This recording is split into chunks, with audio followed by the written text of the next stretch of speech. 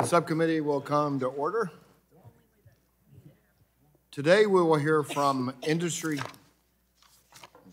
Subcommittee come to order, and I will recognize myself for 5 minutes for an opening statement.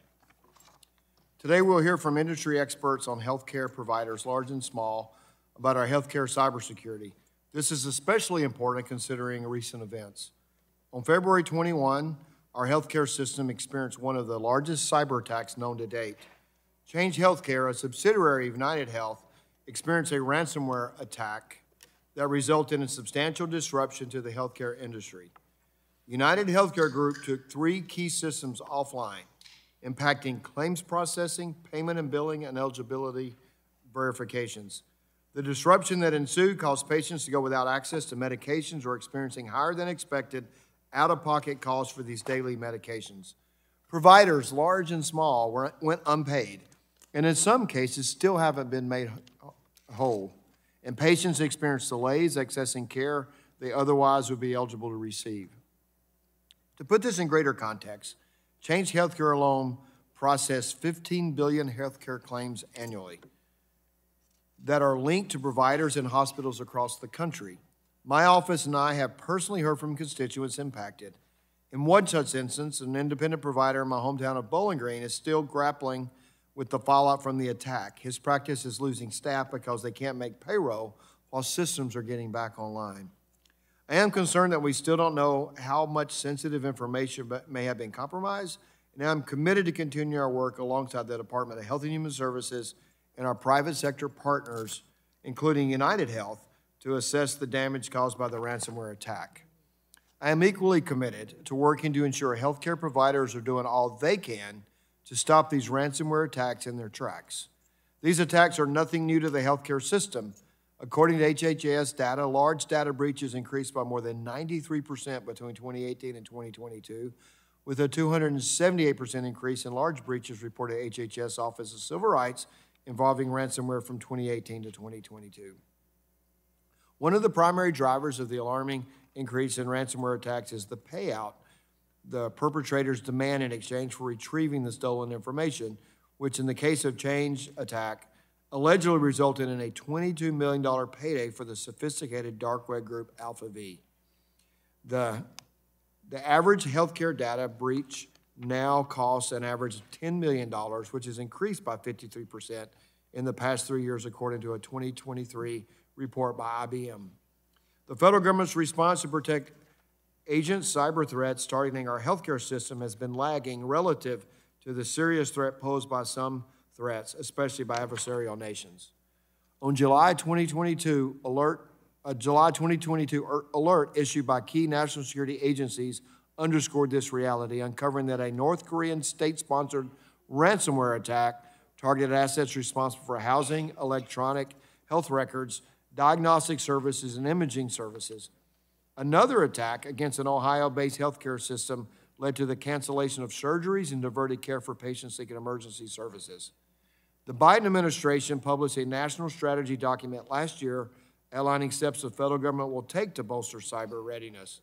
That culminated in HHS issuing a 4-step plan to strengthen our health care cyber defenses in December of last year, including establishing voluntary sector cybersecurity performance goals, providing resources to incentivize and implement best practices, and increasing enforcement and accountability efforts within the agency. I think we need to be very deliberate when thinking through the balance of incentives and penalties and accountability. To be clear, I appreciate the administration's continued work in this critical space.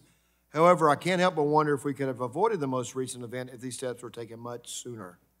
While I don't ever believe it is ever too little too late, we have our work cut out for us to ensure our healthcare system is a global leader in cybersecurity and patient safety, and Americans' privacy remains front and center. I look forward to today's discussion on each of these important issues, and I will yield back. The chair will now recognize the ranking member of the subcommittee, Ranking Member Eshoo, for 5 minutes for her opening statement. Thank you, Mr. Chairman, and good morning, colleagues. Today we're going to discuss the dire need for stronger cybersecurity measures in the healthcare sector following a major cyber attack on Change Healthcare in February that ground medical claims processing, excuse me, to a halt. Change operates the largest clearinghouse for medical claims in the United States and reviews 15 billion, with a B, medical claims annually. Its network encompasses more than 900,000 physicians, 118,000 dentists, 33,000 pharmacies, 5,500 hospitals, and 600 labs. Change is a subsidiary of Optum Insight, which is owned by United Health Group, a healthcare behemoth that, among other entities, owns commercial insurer United Health and PBM Optum Rx. On February 21st of this year, Change disconnected over 100 systems after detecting a cyber attack within its networks that likely compromised sensitive patient data. Effects of the cyber attack reverberated across the country within hours, with hospitals, pharmacies, and physician practices losing up to $1 billion, with a B, dollars a day. Today, most systems are back online, and claims processing is underway again for many providers, but the full impact of the cyber attack remains to be seen. United Health hasn't confirmed the volume or type of patient data that was compromised. It's been reported up to 4 terabytes of data may have been stolen, and there are new unverified claims that other bad actors also have possession of the stolen data. On March 13th, the Office of Civil Rights at HHS announced it would investigate whether United Health failed to comply with privacy and security standards under HIPAA. It's good to know that HHS is also working to address the cash flow crunch caused by the attack by offering accelerated and advanced payments. This is very important and obviously helpful. United Health was a target because of its size. It's the largest health company in the world by revenue, and since the early 2000s, it's been consolidating healthcare services under its subsidiary Optum. The attack shows how United Health's anti-competitive practices present a national security risk because its operations now extend through every point of our healthcare system. The cyber attack laid bare the vulnerability of our nation's healthcare infrastructure. The healthcare sector is a hacker's playground because it offers services that people need and handles a massive amount of medical records which sell on the dark web for $60 a pop. At the same time, healthcare organizations do not invest in cybersecurity. The average hospital spends 6% of their operating budget on information technology and cybersecurity, a fraction for most health systems grossing millions in revenue each year. According to the American Hospital Association, cyber attacks against hospitals increased by 57% in 2022. About 90% of hospitals have had at least one data breach, and 45% of hospitals experienced 5 or more in a single year. The average data breach costs $11 million, resulting from missed revenue and system upgrades. Cyber attacks also put patients' lives at risk, delaying needed care and forcing patients to transfer to alternate care settings.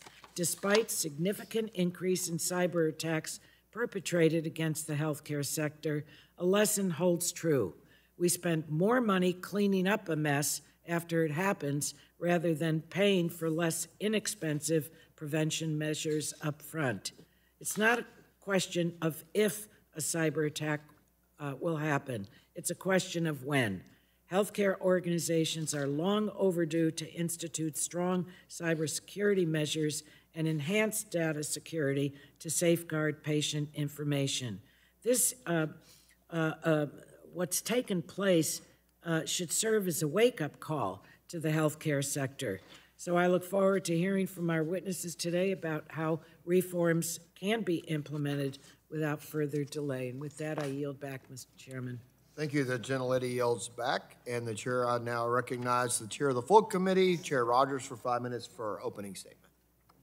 Thank you, everyone, for being here today to discuss cybersecurity in healthcare and the recent Change Healthcare cyber attack. While I'm disappointed that United Health Group chose not to make anyone available to testify today so that the committee and the American people could hear directly from them about how the specific cyber attack occurred, I will note United Health briefed E&C members recently on the matter and have committed to testifying at a future hearing. Healthcare cybersecurity was already a concern before the Change attack, and I look forward to today's discussion about what the federal government, doctors, hospitals, and others have done right, and where there is opportunity to improve the resiliency of the healthcare sector. The Change Healthcare cyber attack is not just the most recent case of ransomware targeting our healthcare system, and due to Change's integration with so many of our healthcare providers and payers, it is still impacting providers and healthcare organizations across the country. I have heard concerns from providers, rural hospitals, and many others, all worried about what this cyber attack means for them. And just this morning, the Change Health hackers were posting stolen data from the ransomware attack. There are still many unanswered questions and lessons to be learned from this attack. How did this attack gain entry to the Change system? How can hospitals, doctors, and others best protect themselves? What other third parties do our nation's healthcare providers rely upon, if taken offline, could have a similar negative impact on the U.S. healthcare system? Healthcare infrastructure is crucial for patients receiving the care they need, and sadly, this will likely not be the last breach or ransomware attack that will happen. Patient data is valuable, and it is housed online. That is why we must continue to examine healthcare cybersecurity and make sure that patient data remains protected. HHS has overall responsibility for ensuring cybersecurity within healthcare across the United States federal government. And the Administration for Strategic Preparedness and Response, or ASPR, has been designated the one-stop shop responsible for leading and coordinating the cybersecurity efforts, both within HHS and external partners. However, there seems to be multiple offices and agencies that have some role in cyber response.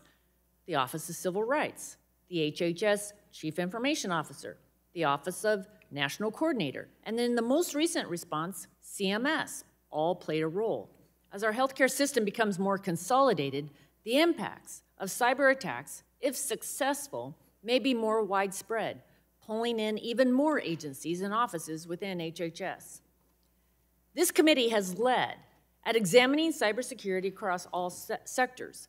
In 2019, Congress made explicit that part of the responsibilities of ASPR is preparedness and response to cyber attacks.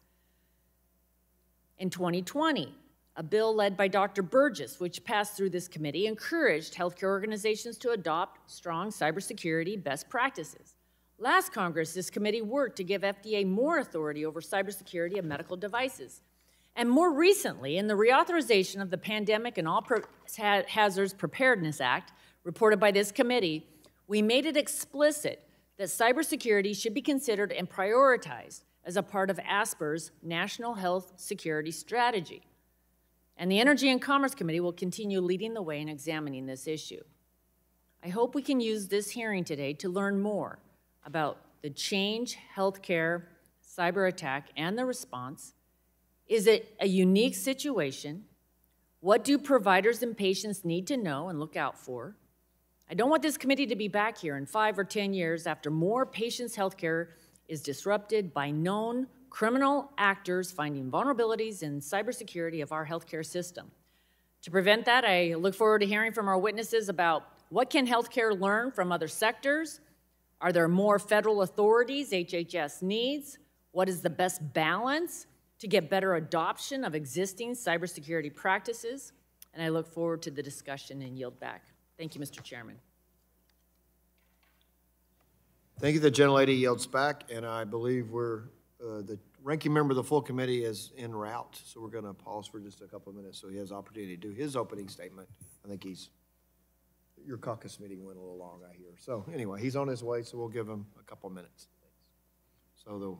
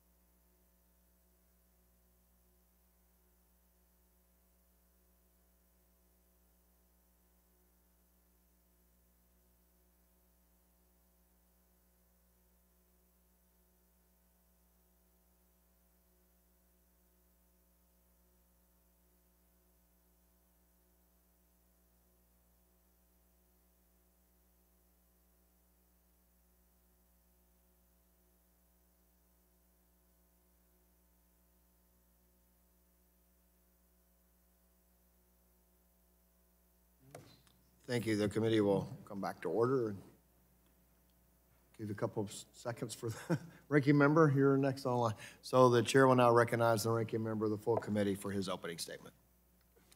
Thank you so much, Mr. Chairman. Today we're discussing health sector cybersecurity in the aftermath of the cyber attack on Change Healthcare. And the committee has a long history of examining the cybersecurity of critical infrastructure sectors within our jurisdiction. We've discussed strategies to harden critical infrastructure, and we've wrestled with the reality that interconnected information systems within healthcare and other sectors have increased the threat and potential harms of cyber attacks. However, I don't think that anyone anticipated that access to care and the financial stability of a variety of healthcare providers nationwide could be harmed by one single point of failure.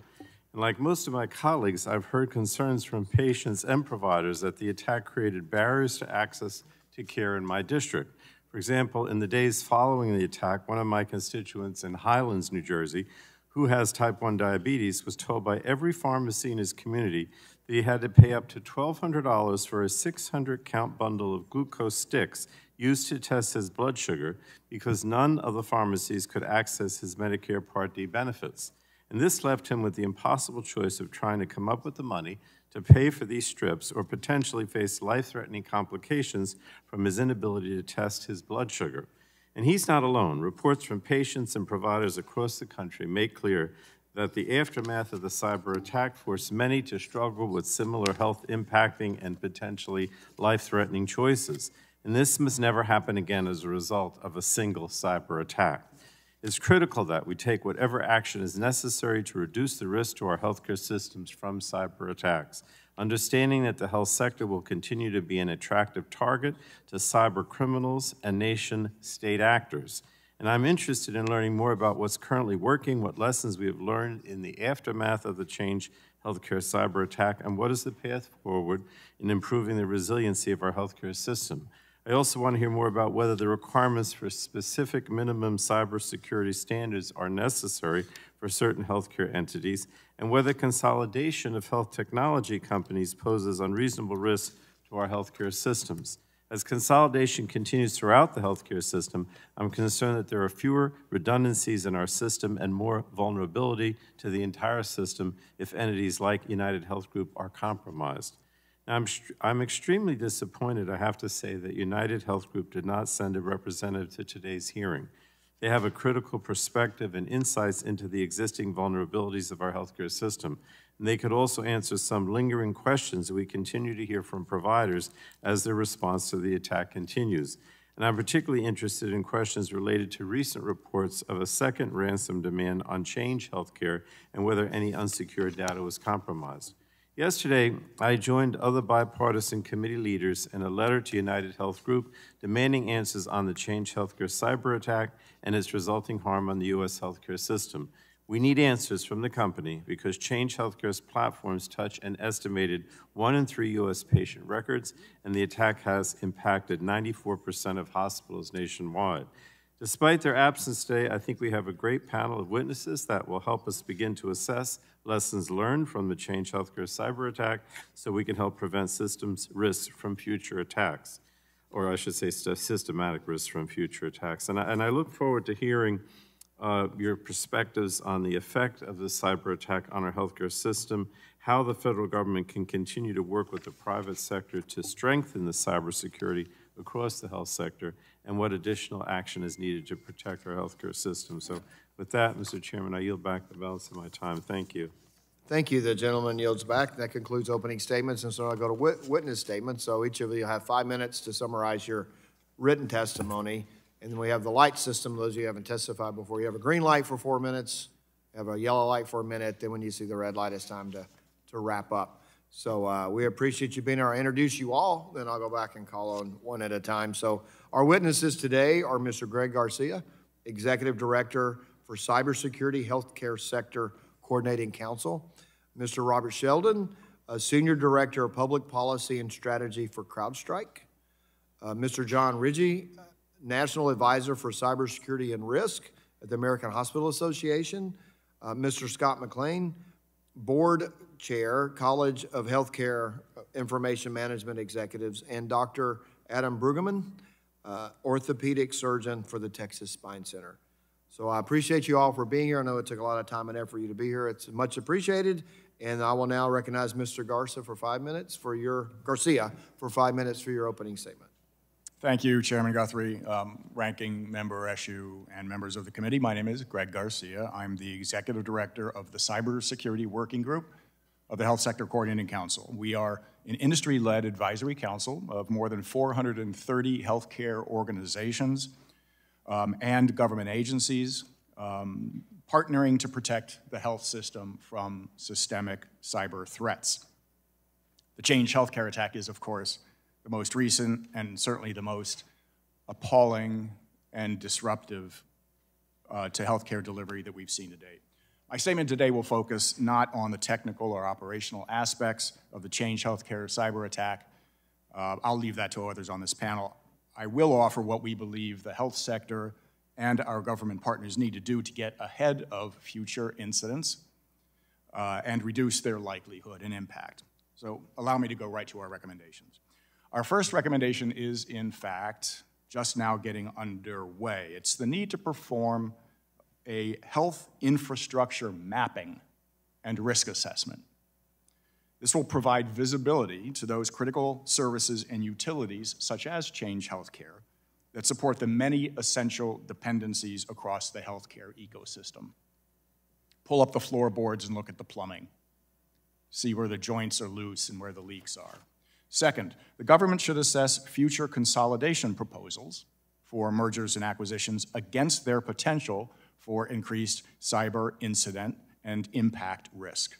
Third, hold third-party product and service providers and business associates to a higher standard of secure by design and secure by default for technology and services used in critical healthcare infrastructure. Fourth, enhance a government industry rapid response capability against systemic attacks. Emergency response, recovery, and business continuity remain ongoing challenges for private sector and government stakeholders alike. What is envisioned is using government authority to declare national cyber emergencies, activate catastrophic national cyber insurance, provide fast financial support, permit temporary suspension of regulatory choke points, and provide mobile healthcare capability to assist those in dire need.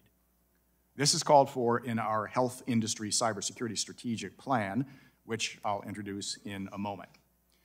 And this need is particularly important for the so-called target-rich and cyber-poor, the small, rural, critical access, federally qualified health centers, public health, and other underserved, under-resourced health entities across the nation. Fifth, invest in a cyber safety net for those underserved providers, built on incentives and accountability.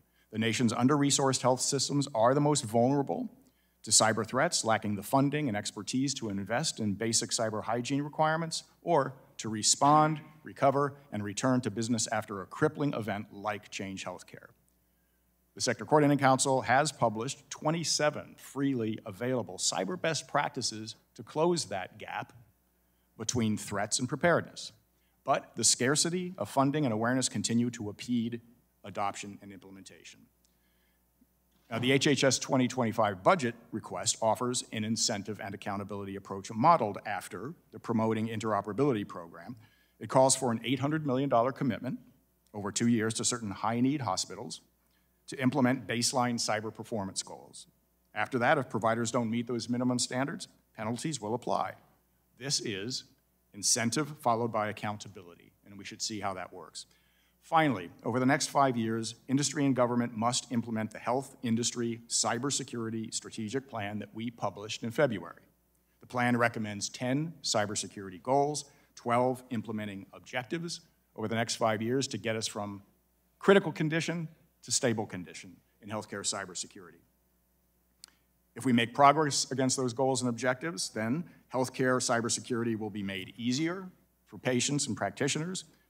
Secure design and secure management of technology and services in the clinical environment is a shared responsibility. Leaders in the healthcare C-suite own cybersecurity as an element of enterprise risk and make it a part of organizational culture. A cyber safety net is in place to promote cyber equity. Workforce is trained in good cybersecurity, and a 911 cyber civil defense to lead incident response and recovery is reflexive and always on. I will sum up. Members of the committee, the health industry must be sensitized to the imperative that cyber safety is patient safety.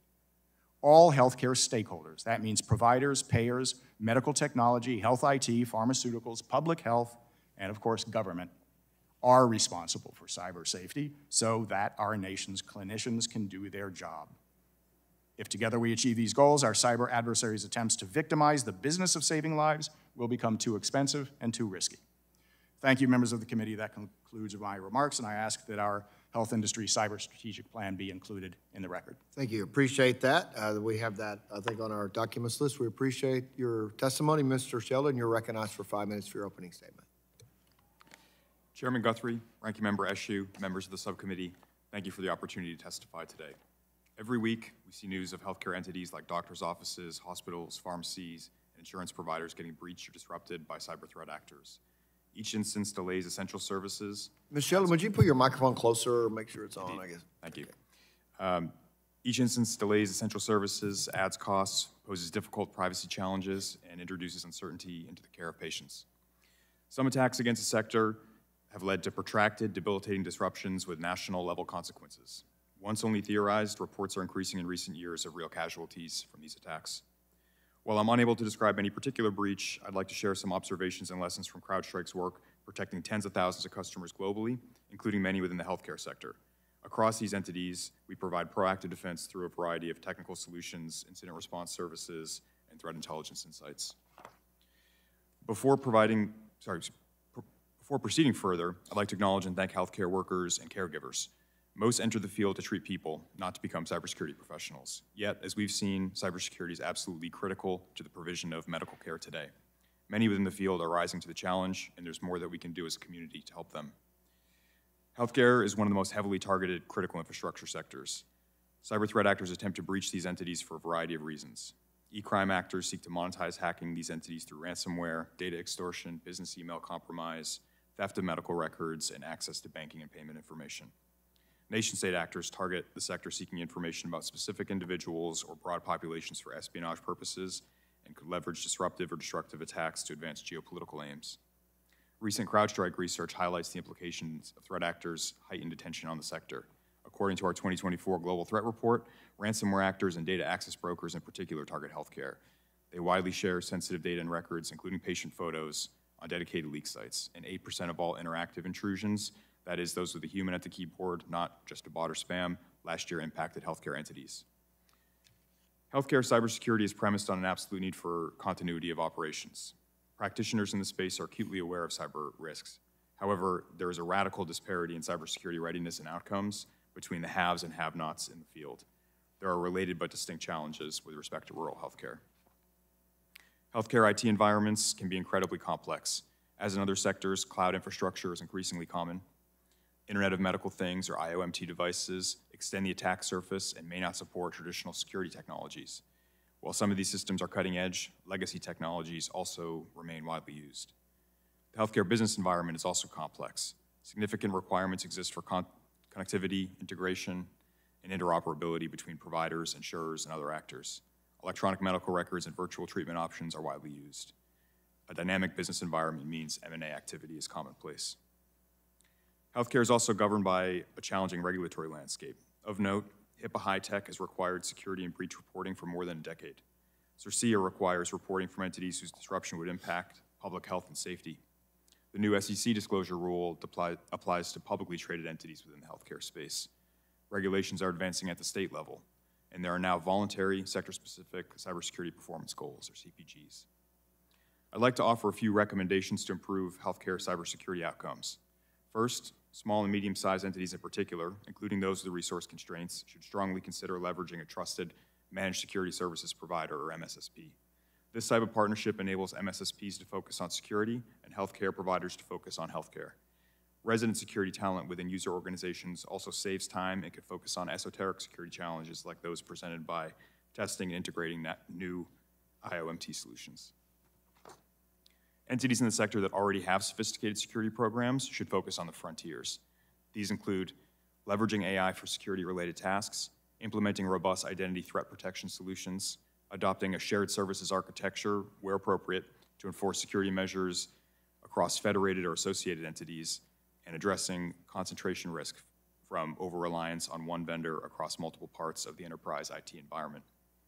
Policymakers should identify mechanisms to support the objectives identified above. One often overlooked opportunity is the use of tax mechanisms like credits to promote adoption of cybersecurity measures. These could target selected beneficiaries like small or rural providers. Policymakers should also double down on regulatory harmonization in light of increasing compliance requirements. Finally, I'd like to acknowledge the full committee's efforts under Chairwoman Rodgers and Ranking Member Pallone to pass federal privacy legislation, which has the potential to simplify breach reporting obligations. Thank you again for the opportunity to testify today, and I look forward to your questions. Thank you for your testimony. Mr. Ricci, you're recognized for 5 minutes for your opening statement. Chair Guthrie, Ranking Member Ashew, Chair Rodgers, Ranking Member Pallone, and members of the subcommittee, thank you for the opportunity to testify. My name is John Ricci, and I am the National Advisor for Cybersecurity and Risk at the American Hospital Association. Prior to joining the AHA, I served nearly 30 years at the FBI, including as a senior executive in the Bureau's Cyber Division. Caring for patients is the top priority for America's hospitals and health systems. Cyber attacks on the healthcare sector are attacks on patients. Any cyber attack that disrupts or delays patient care is a threat to life crime. Because of this, hospitals have invested billions of dollars to defend their networks from threats that can disrupt patient care. We know, however, that no organization is immune from cyber attack. On February 21, Change Healthcare was the victim of the most significant cyber attack on the U.S. healthcare sector in history. Throughout the incident, AHA's primary focus has been to support hospitals so they could continue to provide patient care. But during the early days and weeks following the attack, it was very difficult to obtain clear information from Change and its corporate owner, United Health Group, and they appeared to minimize the impact of the attack. As a result, patients struggled to get timely access to care. An AHA survey conducted in March found that 74% of hospitals reported direct patient care impact, including delays in authorizations for medically necessary care. There was also significant financial impact. billions of dollars stopped flowing through the healthcare providers. This threat to the solvency of our nation's provider network was a threat to patients, because providers can't care for patients if they can't keep their doors open. It remains unclear how long it will take for all of Chain's operations to return to normal. The widespread impact on the healthcare sector was not completely surprising. That's because Change Healthcare is the predominant source of more than 100 critical functions that keep the healthcare sector operating. The company processes 15 billion healthcare transactions annually and touches 1 in every 3 patient records. When United Health Group proposed its acquisition of Change Healthcare in 2021, the AHA wrote to the DOJ to express significant concerns about this potential concentration in the market. And during the investigation of the deal, DOJ uncovered internal Change Healthcare documents that stating, quote, the healthcare system and how payers and providers interact and transact would not work without Change Healthcare. The past 2 months have shown just that. As a result of the acquisition, Change Healthcare is now part of United Health Group, the number 5 company on the Fortune 500 list. United brought in more than $370 billion in revenue and $22 billion in profit in 2023. Despite their immense resources, United Health Group did not do enough for the healthcare providers to mitigate the financial impact of this attack. As AHA wrote to the company in early March, their initial financial assistance program was not even a Band-Aid on the problem. Many providers had no choice but to drain their cash reserves or take out private loans at high interest rates to continue providing care for patients. Meanwhile, the federal government did not step in for weeks. Needed flexibilities under Medicare were not immediately available. It took 18 days for CMS to begin allowing providers to apply for advance and accelerated payments. To be clear, hospitals and health systems kept providing care. Even as no money was coming in the door, patients were. It is critical that Congress provide additional authority for advanced and accelerated payments that would allow CMS to be more responsive to the needs of providers during future emergencies. It is also important to note that hospitals are not the primary source of cyber risk facing the healthcare sector. A review of the largest healthcare data breaches in 2023 shows that over 95% were related to business associates and other non-hospital healthcare entities. The AHA strongly supports voluntary cybersecurity performance goals, such as those announced in January by HHS. In fact, the AHA helped lead the development of those practices. But to make meaningful progress in the war on cybercrime, Congress and the administration should focus on the entire healthcare sector, not just hospitals. And we must not lose sight of the root cause of most cyber attacks: foreign hackers protected by hostile nation states. The AHA stands ready to work with Congress and all stakeholders to fight cybercrime and the devastating impacts it can have on the healthcare sector and our patients. If this attack has taught us anything, it is this: what we need is a whole-of-nation approach to protect patients, providers in America from these devastating cyber attacks. Thank you. Thank you for your testimony. The chair will now recognize, do you go by McLean or McLean? McLean. That's how we say it in Kentucky. I have McLean County in my district. So, yeah, thank you. So, Mr. McLean, you're recognized for 5 minutes. Good morning, Chairman Guthrie, Vice Chair Bouchon, Ranking Member Eshoo, and members of the subcommittee. My name is Scott McLean. I'm the board chair for the College of Healthcare Information Management Executives, or CHIME, and also the Senior Vice President and Chief Information Officer for MedStar Health here in the Washington, D.C. region. I'm grateful for the opportunity to represent CHIME's membership here in today's hearing. CHIME is an executive organization dedicated to serving CIOs and other senior healthcare IT leaders in diverse healthcare provider settings nationwide. Our members are among the nation's foremost health IT experts and are doing their best to navigate an increasingly risky cybersecurity landscape, a job that has become drastically complicated. CHIME's members represent provider organizations of varying sizes across the nation, including large not-for-profit hospital systems, community hospitals, for-profit hospitals, small and rural hospitals, long-term care facilities, and critical access hospitals. As we've discussed, on February 21st of this year, Change Healthcare discovered that a threat actor gained access to one of their environments. This is the largest cyber attack on our sector to date.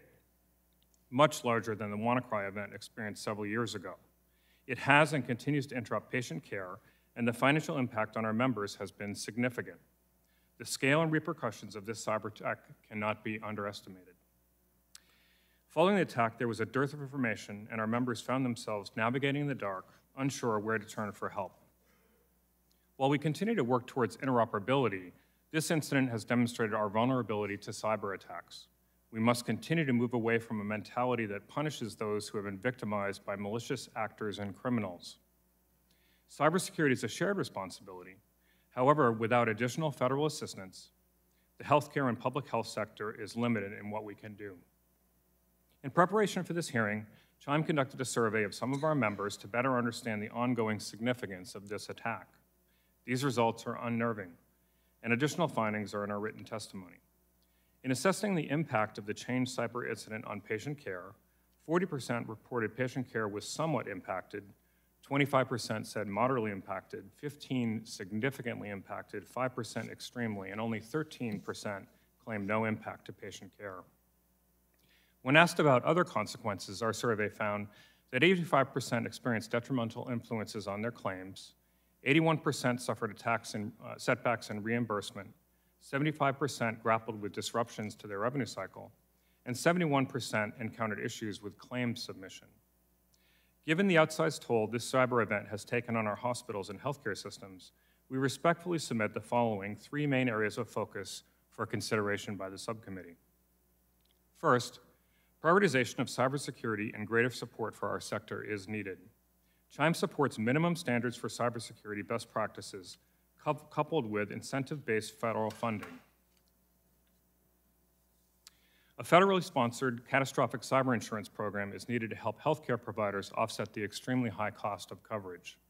Incentives for education and training programs are needed to shore up our workforce in this area.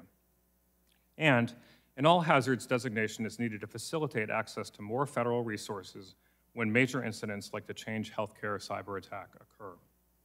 Second, cybersecurity must be a shared responsibility, and not all organizations are equally able to respond to such an incident. Importantly, managing third-party risks must be a shared responsibility. The number of technological factors and undiscovered vulnerabilities outside of a provider's control is significant. It is an enormous challenge for our sector, and it cannot be solved by imposing costly mandates on providers. We understand providers must do their part. If we're going to move the small and underserved resources forward, funding for them must be prioritized. With the healthcare sector only as strong as its weakest link, it is imperative that the federal government prioritize programs dedicated to aid small and under-resourced hospitals and healthcare systems, including long-term post-acute care providers who never received the high-tech funding as incentive for EHR adoption. Third, greater transparency is needed when an organization experiences a cyber incident. Safe harbors to foster information sharing should be established. Victimized organizations are fearful that by sharing details, it will open them up to regulatory and liability risks. Enacting safe harbors for information sharing will benefit our sector. Our sector also needs a federally driven playbook. We need to know who to call during a cyber incident, and we must have a clear pathway to the federal front door at HHS. In conclusion, I thank the subcommittee for the opportunity to share our experience and look forward to answering your questions. Thank you. Appreciate your testimony. Dr. Brueggemann, you're recognized for 5 minutes. Chairman Guthrie, Ranking Member Eshoo, and distinguished members of the committee, thank you for the opportunity to testify today on this critical topic in our healthcare system. My name is Dr. Adam Brueggemann, and I am a board-certified orthopedic spine surgeon from San Antonio, Texas. I am here to share my firsthand experience with the Change Healthcare cyber attack and the impact it has had on physician practices beginning in February of 2024. Change Healthcare serves as a clearinghouse that processes and submits medical claims to insurers on behalf of healthcare providers. When the healthcare cyber attack occurred, it caused Change Healthcare to shut down. It affected all practices' ability to send claims early in the life cycle and forced physicians to hold claims until alternative options were established.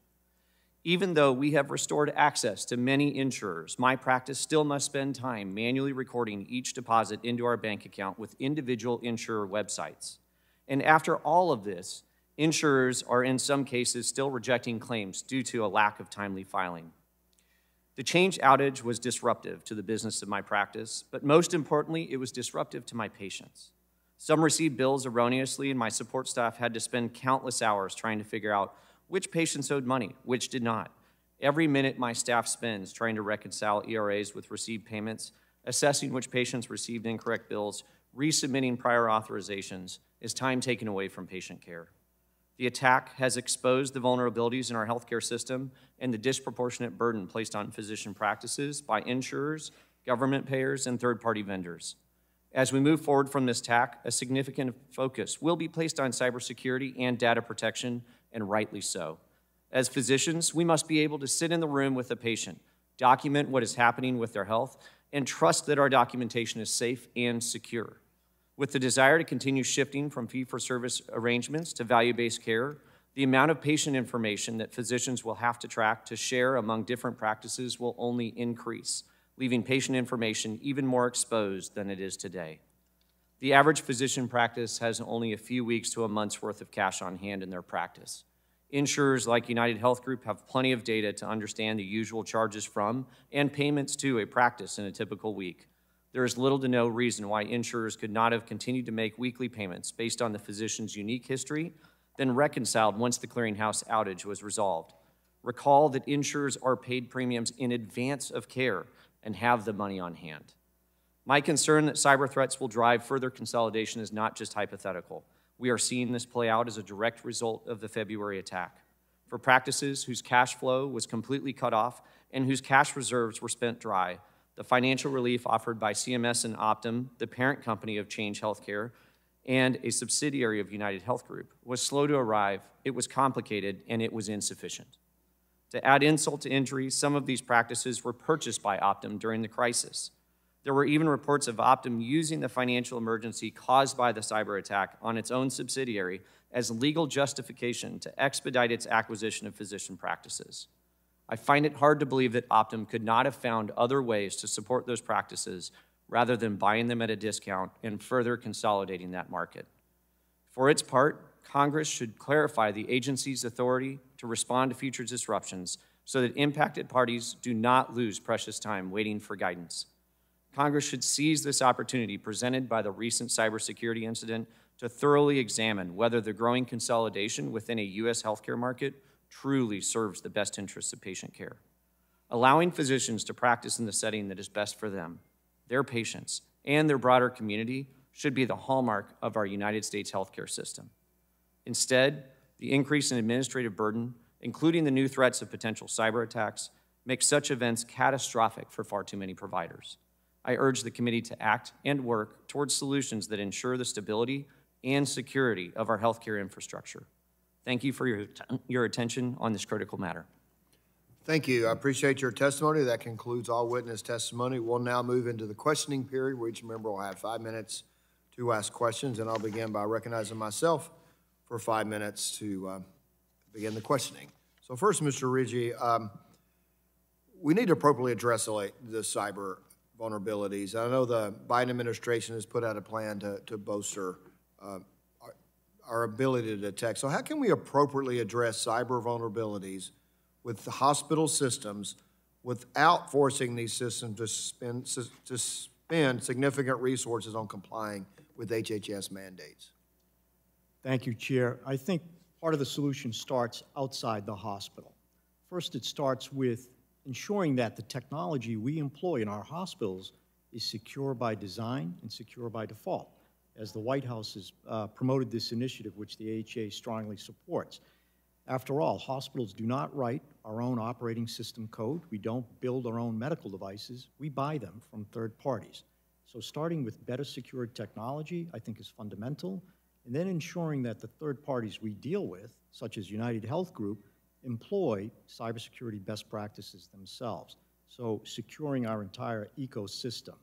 And then once focused on the hospitals, we then begin to approach this in a layered defensive measure, employing all those voluntary cybersecurity performance goals that were published in January, and then, but ultimately understanding that no organization will be immune, and ensuring we have redundancy and resiliency for our mission-critical and life-critical services.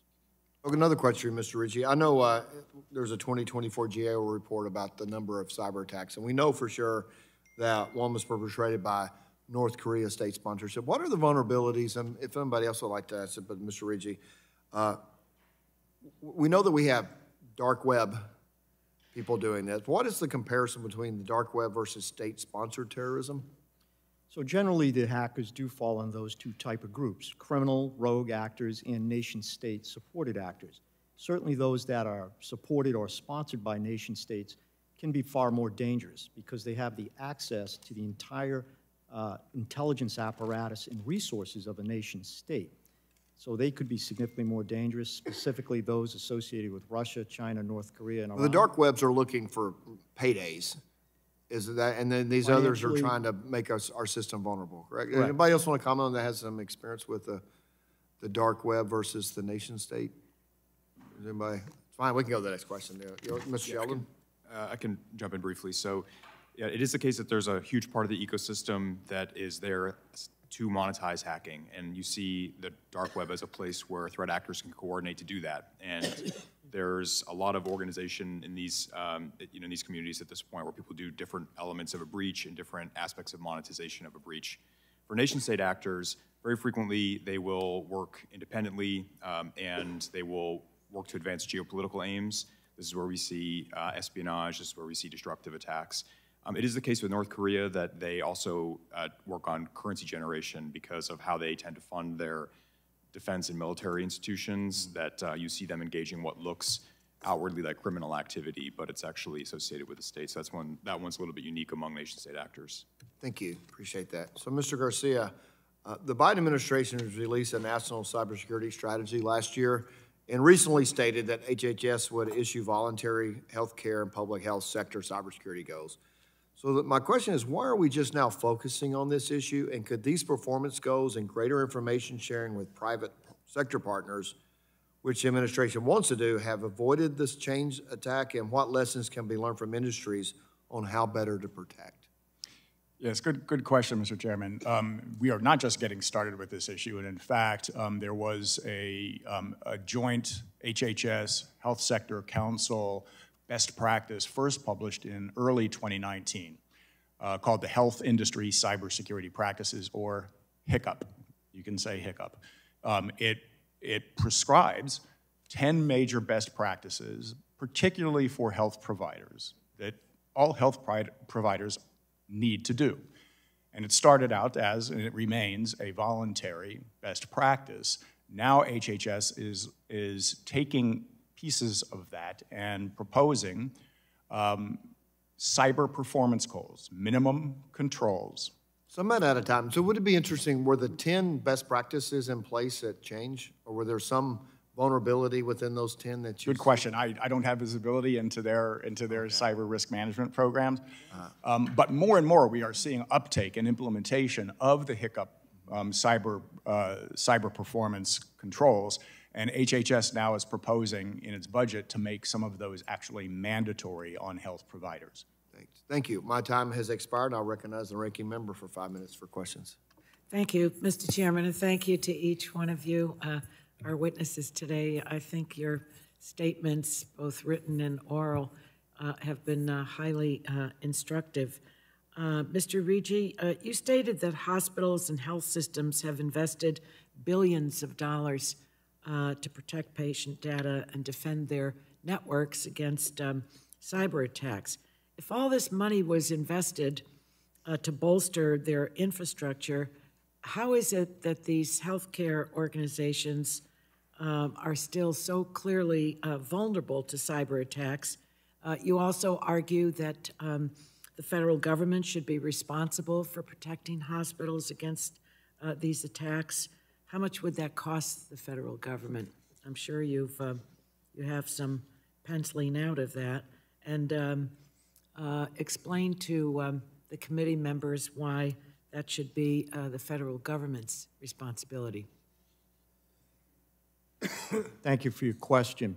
Yes, the hospitals do, in fact, spend billions of dollars to protect their networks. But as we have increased our digital health care utilization of network and internet-connected technology, ultimately to improve patient outcomes and save lives, that has resulted in an expanded digital attack surface. And often Why is there a nexus between the two? as we expand, the technology that we're using often has technical vulnerabilities in it that come to us from our third-party technology providers, which our adversaries are constantly scanning the technology to identify these vulnerabilities and develop malware to attack our networks. And what about the money? In terms of the government's money? Yes. It would probably require, I'm sure, significant expenditure from the government, but ultimately, these hackers are based overseas, sheltered by hostile nation states, which absolutely pose a risk to national security and broad public health and safety. Do you think what the president has placed in his budget suffices? In terms of the CPGs, the $1.3 billion, we believe at this point that is far from sufficient. In fact, woefully sufficient, given the 6,000 hospitals that would have to utilize that money. Mr. Sheldon, you work with large entities in the healthcare sector to improve their cybersecurity practices. Were United Health cybersecurity standards adequate to protect sensitive patient information in your view? And if United Healthcare were your client, what would your recommendations be to them? Thank you for the question. Unfortunately, I can't address a particular breach. I can say, though, that some of the best practices that we see used by people in this sector and other sectors are the usage of a managed security services provider. That's a very common thing at this point that helps organizations manage threats that are general, that target the enterprise, so that people who work on specific threats to the sector can apply that insight and energy about business process, about esoteric endpoints like medical devices and things like that, and really work on risk management plans to focus on that problem set. So that's a good one. Yep. I don't know whether you can answer this or not, but there are two things about cybersecurity. One is the investment of a system, and I don't know how much confidence I have in hospitals buying the right thing, number one. But the other is that whatever system you set up, you have to keep it up. It's not just installing a system and that you can waltz off with all the confidence in the world that you're covered. Do you have any sense of what those two are across the country? Thank you. One thing that we say in the security community all the time is that security is a process, it's not a destination. And we really emphasize that point because it's not the case that you can just pay for security one time and then set the problem aside. It's something that you really have to have a mature program that assesses constantly different changes in light of different threat activity and different technology changes. So Thank you. that's the most important thing, is to keep focused on it at a high level. Mr. Garcia, welcome. Mr. Garcia is my constituent. He's a graduate of Palo Alto High School, so it's great to see you. It's always a source of pride to a member when one of their constituents is testifying. So Go Vikings. yes. Do you think that the president's budget proposal is sufficient? I agree with Mr. Rigi that it's going to need a lot more than that. But I think it's a good place to start, to see where we find the match between an appropriate amount of funding, particularly for the small, underserved providers, and minimum accountability requirements, that they have to go hand in hand. Well, my time has expired. I want to thank each one of you. As I said, both your written, your oral testimonies are helpful to us. Thank you. Thank you. The gentlelady yields back. The chair recognizes the chair. Chair Rodgers for 5 minutes for questions. Mr. Garcia, the Government Accountability Office has a number of recommendations for HHS on how to better coordinate and collaborate. Some of those recommendations are still open. Do you see a clear lead on cybersecurity within HHS? And has coordination and collaboration within the department and with industry improved over time? Very good question. The answer to your second question is yes, it is improving. When we organized the Cyber Working Group back in 2017, I will say the agency was not well organized to prioritize cybersecurity nor to coordinate all of those operational divisions that you mentioned in your opening statement. I think ASPR, through the direction of the Secretary's office, the Deputy Secretary's office, has done a lot over the past couple of years to get that level of coordination. The challenge, of course, is you have so many operational divisions that answer to different statutory authorities. And cybersecurity has not traditionally been a part of their statutory authority other than OCR having its HIPAA breach enforcement authority. So it is hurting a lot of cats, but we are seeing over the past couple of years a much more coherent and forward-leaning approach by HHS to partner with us, because we're not slowing down on the industry side. Do you see a clear lead? ASPR. Okay, thank you. Mr. Sheldon, as part of your work to respond to cyber threats across all different industries and sectors, are there lessons other sectors such as financial services have learned that need to be applied to healthcare? And in your view, has adoption of prevention measures been driven more by incentives or by threat and penalties? Thank you. Some of the key practices that we see across major sectors that help drive down cybersecurity attacks are use of managed security services, use of zero trust architectures, use of next generation SIEM, endpoint detection and response, and I could list a number of other types of technologies. The entities and sectors that are best situated to defeat threats have mature security programs that assess these technologies as they develop, because they do develop over time, and implement ones that will work for them. So it's a challenging process, but having cybersecurity performance goals that are based on the sector help people really focus on the things that are going to have high leverage for that sector specifically, including for problems that are specific to that sector. Okay, thank you. Mr. McLean, in your testimony, you highlight the recommendation by the Health Sector Coordinating Council that certain high-impact cyber and ransomware attacks should be designated as all hazards incidences, such as to activate a FEMA response and related support services. Can you share the rationale as to why the recommendation was specific to a FEMA designation as opposed to a public health emergency or relevant state emergency declaration? Thank you, Chair Rodgers. We talked about this, and I think FEMA is an example of one way the federal government could help respond. We did not feel that it would be the recommendation for a public health emergency unless the incident carried on to impact public health by providers not being available for a long period of time. We do feel like there is a need for, as I mentioned in my testimony, an immediate response, a place where we can broker information safely and securely, have discussions with all the parties that are available, and support from the various governmental agencies. Okay, thank you. Mr. Garcia, would you also comment on that question? Yes, absolutely. The all hazards piece is a part of it. That we know that there are many instances where there are blended threats. There is a severe weather event that goes through a region at the same time that a cyber attack is impacting various organizations. So what is the government's emergency response capability? FEMA and the Stafford Act being able to declare a national emergency is one example. The hospital preparedness program is another one, which is specifically for severe weather events and other catastrophes like that. But we need to be thinking proactively about how cybersecurity is a risk management imperative, the same way that physical security is. And however we architect a government response program, that needs to be part of that calculus. Okay, thank you. Thank you all for being here. Appreciate your insights. I yield back, Mr. Chair. Thank you. The chair yields back, and the chair recognizes the ranking member for 5 minutes for questions. Ranking Member Pallone is recognized. Thank you, Mr. Chairman. I mentioned briefly in my opening the difficulty my constituent had in accessing his prescription test strips in the aftermath of the cyber attack. But let me ask Dr. Brueggemann and then Mr.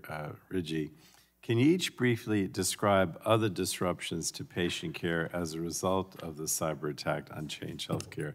We'll start with Dr. Brueggemann. Sure. You know, I think the biggest issue for our patients has been the financial uncertainty, receiving bills that they are not clear.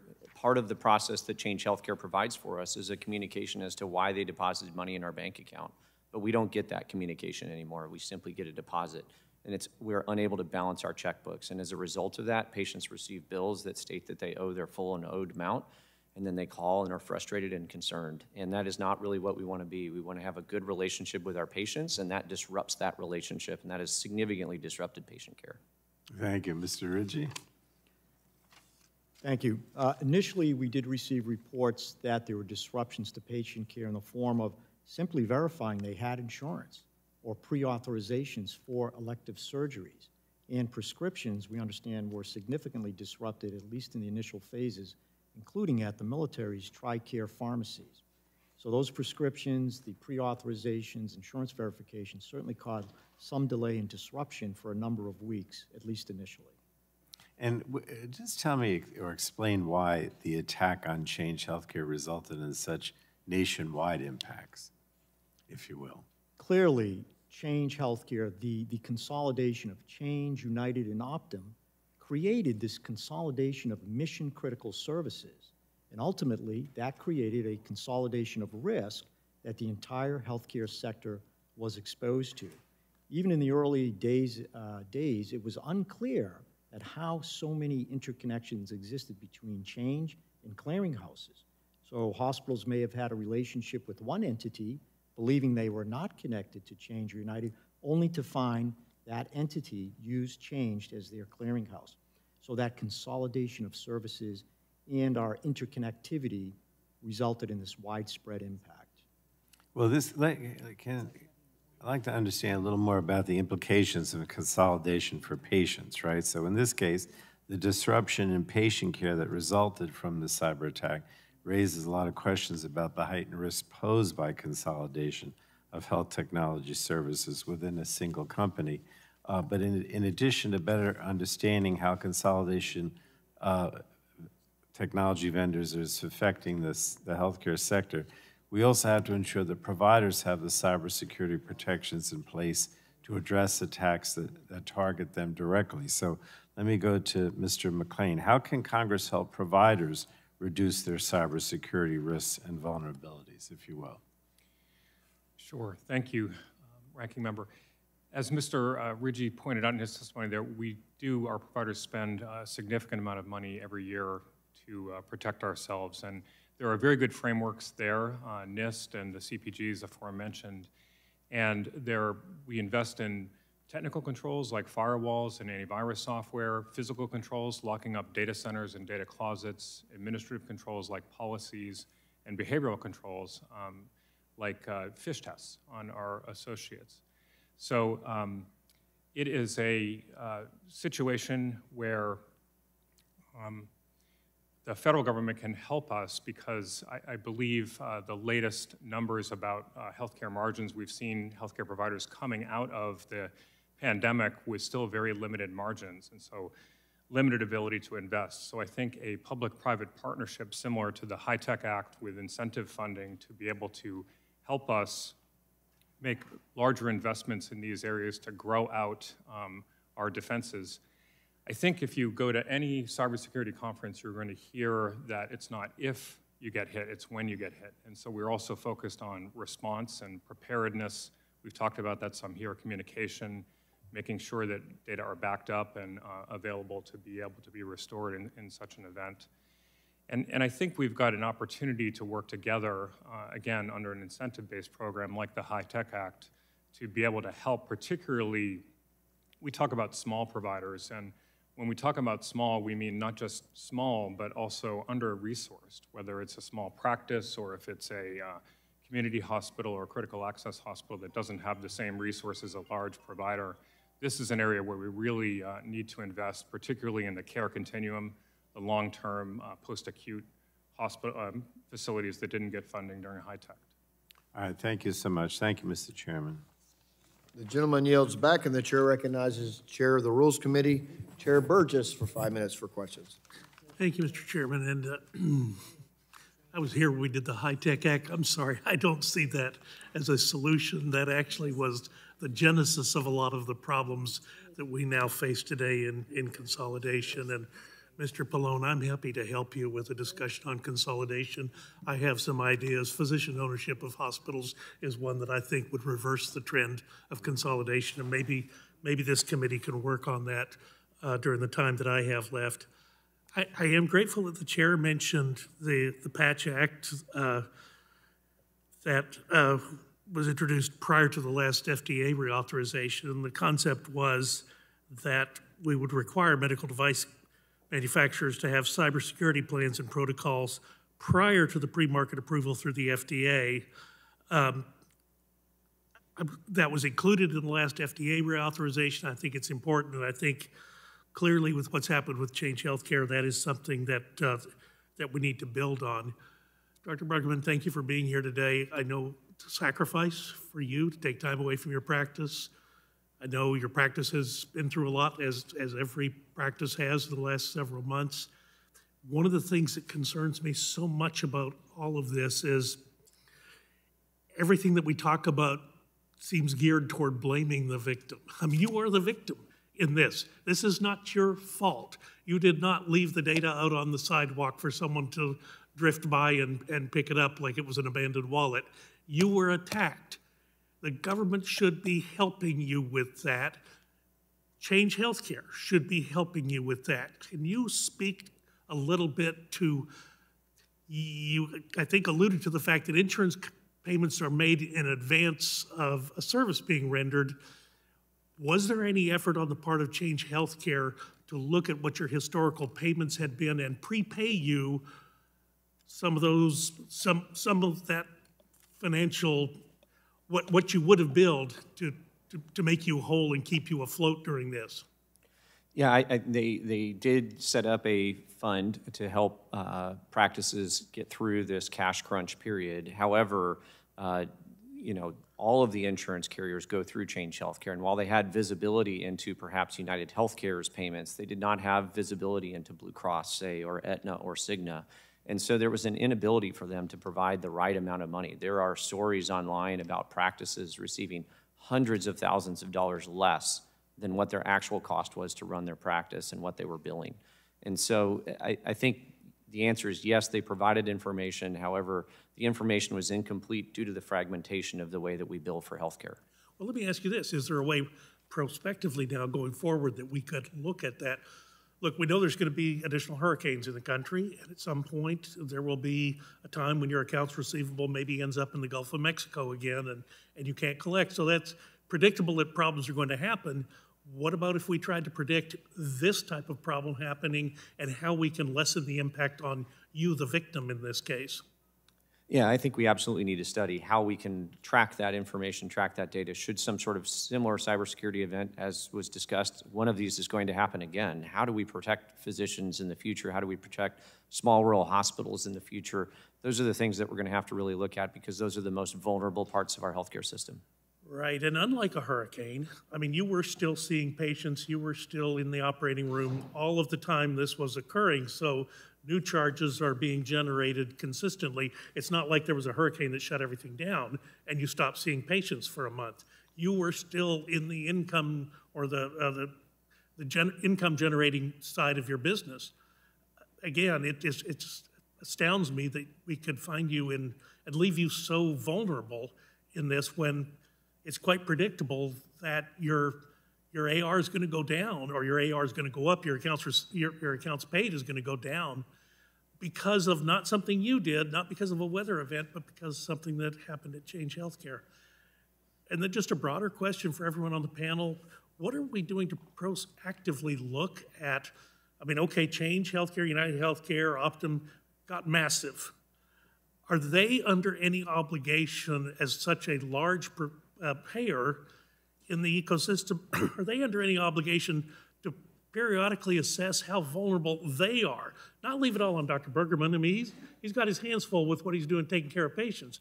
But what about on Change and United and Optum that they continually test their systems and report back to Dr. Bruggeman if, hey, we've identified a problem that could put you at risk? Does anyone have any thoughts on that? Yes, sir. Yes. I do, and I think being able to understand and to be able to assess your third-party technology and service providers is a key element of cyber risk. You need to know what you're buying and who you're letting into your network. And that is a basic cybersecurity control. And while I agree with Mr. Rigi that a lot of third-party technology is presenting vulnerabilities, health systems also have responsibility. Yes, they are the victim. But if we live in a bad neighborhood, we don't leave our doors unlocked and our windows open, and the internet is a bad neighborhood. So there are some basic responsibilities. A lot of the ways that hospitals are getting beat are some of the most simple cyber hygiene controls that many of them either cannot because of resources or prioritize other things to do instead of investing in some of those basic controls that will protect them from being a victim. Yeah, my time's expired, but I promise you, if hospitals are financially constrained, individual doctors' offices are much more so. Absolutely. Thanks, Chairman yields back, and the chair now recognizes Mr. Sarbanes for 5 minutes for questions. Thanks very much, Mr. Chairman. Thanks to all of you. This Change Healthcare attack is the most recent and most catastrophic, from what we can tell, example of cyber attack on a third-party entity, resulting in disruptions across our healthcare system. Most of us, if not all of us, have now heard from providers, big and small, in our districts who are impacted by the incident. As it is estimated, as you know, the Change Healthcare platform touches 1 in 3 patient records in the United States. That's kind of mind-boggling when you think about it. Despite that, we've heard concerns about how cybersecurity liability is being shared, or rather is not actually being shared in any kind of reasonable or fair way among healthcare providers and their business associates and vendors, like Change Healthcare. Mr. McLean or Dr. Brueggemann, can you briefly comment on how these cybersecurity responsibilities are shared, what that looks like? Why don't we start with you, Mr. McLean? Sure. So we've talked about in our testimony a large number of third parties that we contract with, our members contract with for services. And most of our providers have regular processes where we do security reviews and also the HIPAA Business Associates Agreement.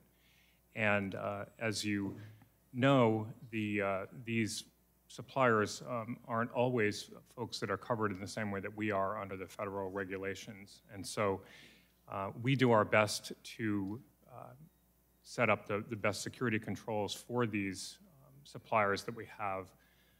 But we need more collective responsibility across those who are stewarding healthcare data to work together for security. Dr. Brueggemann, why don't you give me your thoughts as a provider? Have you had any success in negotiating shared cybersecurity liability with business associates, other vendors, and so forth? Yeah, it may be alarming to many on the panel and in this committee to know that most of these software programs limit their liability, and dramatically. My liability with most of our electronic medical records is $10,000 or less, meaning that if there was a breach, they would pay up to 3 months worth of our software fees against the breach and the cost of rectifying the breach. And the people on this panel could probably tell you that number for my practice has the potential to run into the hundreds of thousands of dollars to recover that I would be responsible for, even though it was not my breach.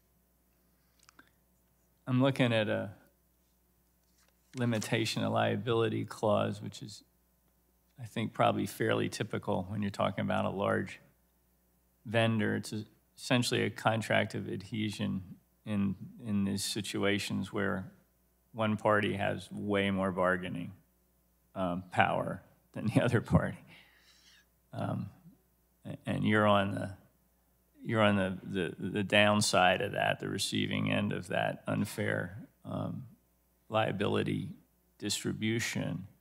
But yeah, it's limiting it in the ways that you just said, which really is outrageous when you think about what just happened, how much power and impact and influence is being consolidated in one vendor, and then the cascading impact it has on the provider community. One of the goals of President Biden's national cybersecurity strategy is to rebalance this responsibility for cybersecurity, shift the burden away from individuals and smaller businesses and towards those who are better positioned to reduce risks across the board.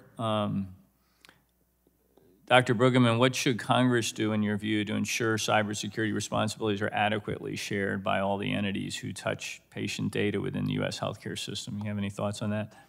I mean, I would certainly love to see some way of limiting or restricting the amount of liability restrictions that are listed within these contracts. And as physicians, we have no way of negotiating with companies that, say, touch 1/3 of every single healthcare dollar in the United States. Yeah, I agree with you. Cybersecurity should be a meaningfully shared responsibility. Of course, that's not how we operate, right? I mean, people are always looking at a way to offload their liability and protect the bottom line and so forth. But when you're, fair enough, if you're, a small, medium-sized player in a large ecosystem, but when you got the kind of heft that we see here, there's got to be a better allocation of responsibility and liability here. So with that, Mr. Chairman, yield back. Thank you.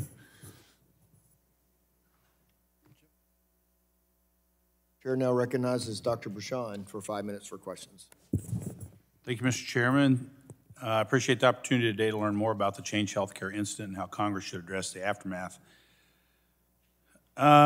Look, Congress, I think, and the FTC is going to need to look at healthcare sector consolidation and integration. It's just another thing that's happened. The massive vertical integration in our system, I believe, personally, is not in the best interest of the American people.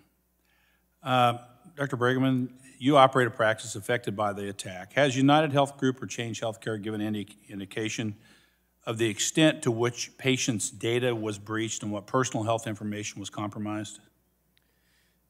We have not been given any information as it relates to that. I think the first time that we've even learned about what potentially was lost was yesterday or this morning when the news reports came out that some of the data has been leaked out onto the dark web with screenshots.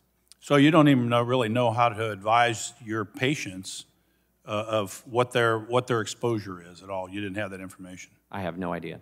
Okay. I want to reiterate how dire the circumstances have become for smaller practices and clinics. I think the federal government, as well as the private sector, reacted pretty slowly in dealing with the consequences of the attack. I've heard from a small clinic in my district that the process just a few $1 million in claims through the Change Healthcare annually. Since the attack took place, the clinic has been filing the claims manually. It takes substantially longer, as you might imagine. It requires the clinic to pay for a lot more staff hours, including overtime pay and pay for postage, et cetera, for these claims. But it's essentially their only choice because changing clearinghouses, according to them, could void their cyber liability insurance policy. So the clinic, at this point, is hemorrhaging money. According to the clinic, again, this is according to them, the provider assistance option from United is, in quotations, terrifying. They fear it provides unfettered access to bank account information and an agreement that United can simply change terms and conditions merely by providing notice. That sounds like, to me, potentially leveraging a buyout of their clinic. That's my opinion. And we've heard this from across the country. My understanding is it would be helpful for these small clinics if the timely filing deadline were suspended or at least extended from a typical 90 days. And I've already heard that claims are being denied because of this. Dr. Brueggemann, do you think that a change to the current timely filing deadlines, at least in the short term, and potentially the long term, could be helpful? There has to be. If you think about it, some of these clinics may not have submitted bills for, say, a month or 2 months, and then the Change Healthcare outage occurred, and now we're 2 months in. They will be beyond the timely filing requirements when it goes back up, and it's not their fault. That may have been their process for when they submitted, and so we absolutely need to extend that deadline. Yeah, I would agree with that. Mr. Garcia, complaints against Change Healthcare allege that it failed to enact adequate security protections ahead of the ransomware attack. Industry stakeholders point to the vulnerability created by merging of United Healthcare care group and change even following the DOJ's attempt to block the merger in 2022, resulting in a lack of options in the market for providers to transact claims. What steps should be taken to alleviate these concerns moving forward? Very good question, sir. One of our recommendations is just that in any future considerations of mergers and acquisitions in the healthcare sector, that among the various antitrust considerations, such as market concentration and competition implications, that the potential for there becoming a single point of failure of either low redundancy or no redundancy that could cause a catastrophic cyber attack. If that finding is positive, then that should be very seriously taken into consideration as to whether to approve a merger or some kind of consolidation that could increase cyber risk. So maybe I probably should know this, but why did the DOJ wasn't successful, the federal government wasn't successful in proving legally that this merger shouldn't happen? Do you know? Why they tried to block the acquisition, I guess. Yeah, I didn't follow it closely. There was a court ruling that overturned the Justice Department. Yeah, okay, I get that. Okay, I was a surgeon before, so I get it. And when the government reacts slowly, also, I'll just say this, that, you know, healthcare information is some of the most valuable information in the world, very monetizable, as we've heard. We have got to do a better job here, folks. And I do think that vertical integration in our healthcare system, supposed to save money, is actually going the other direction, and we're going to have to take a strong look at this. I yield back. Gentleman yields back. The chair will now recognize Mr. Cardenas from California for 5 minutes for questions. Thank you very much, Chairman Guthrie, and also Ranking Member Eshoo, for having this important hearing about cybersecurity breaches on our healthcare systems. I'd also like to thank all of the witnesses for sharing your expertise and opinions with us today.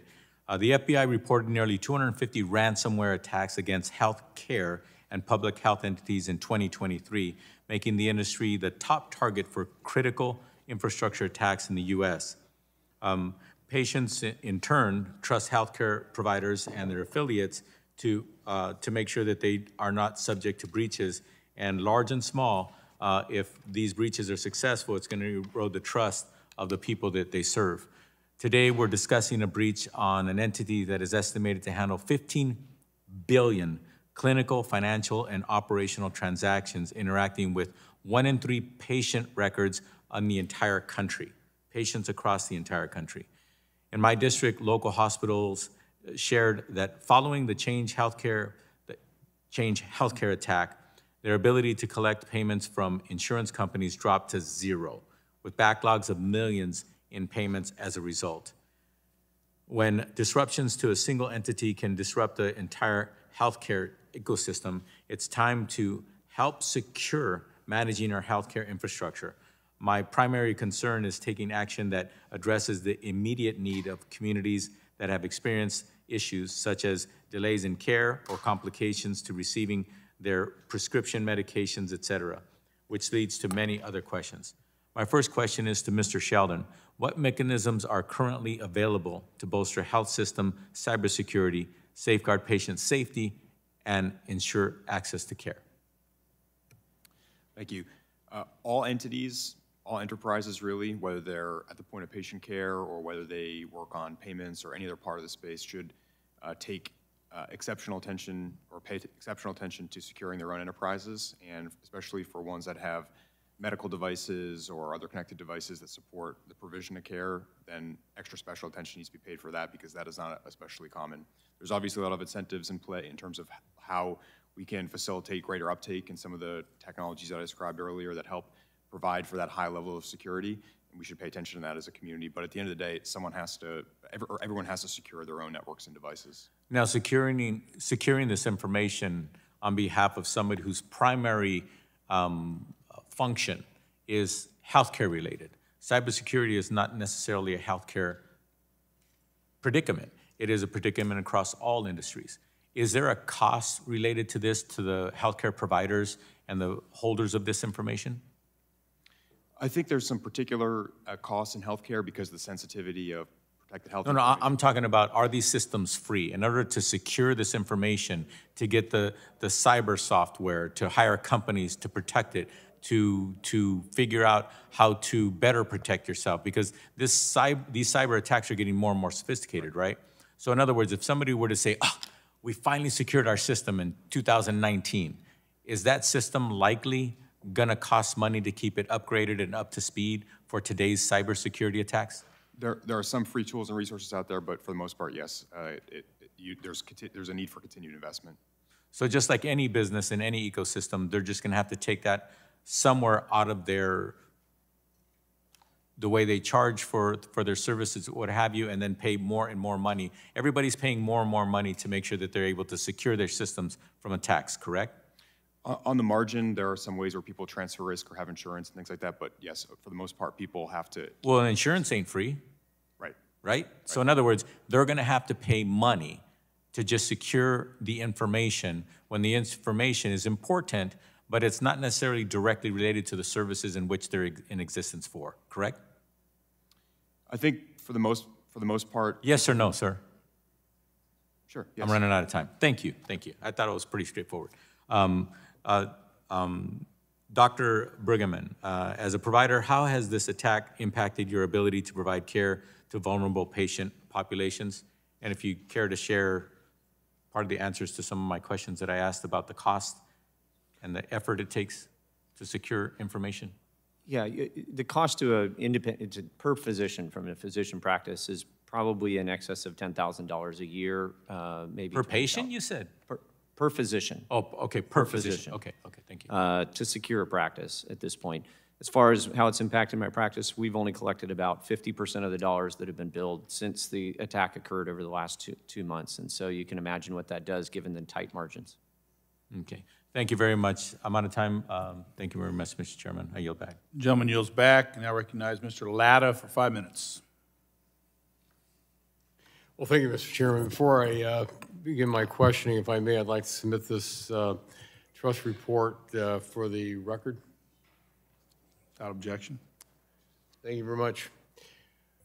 Well, again, thank you very much to our witnesses for being with us today. And during my tenure in Congress, I've had the pleasure to watch our health infrastructure grow far beyond what many people have thought. We're able to reach patients further, treat them faster, and save lives. Unfortunately, as we've grown, we've with so of those who wish to harm us.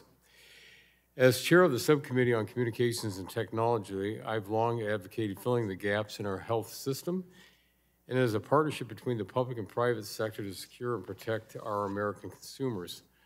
Most people don't attribute healthcare data as a national security threat. This can be any further from the truth.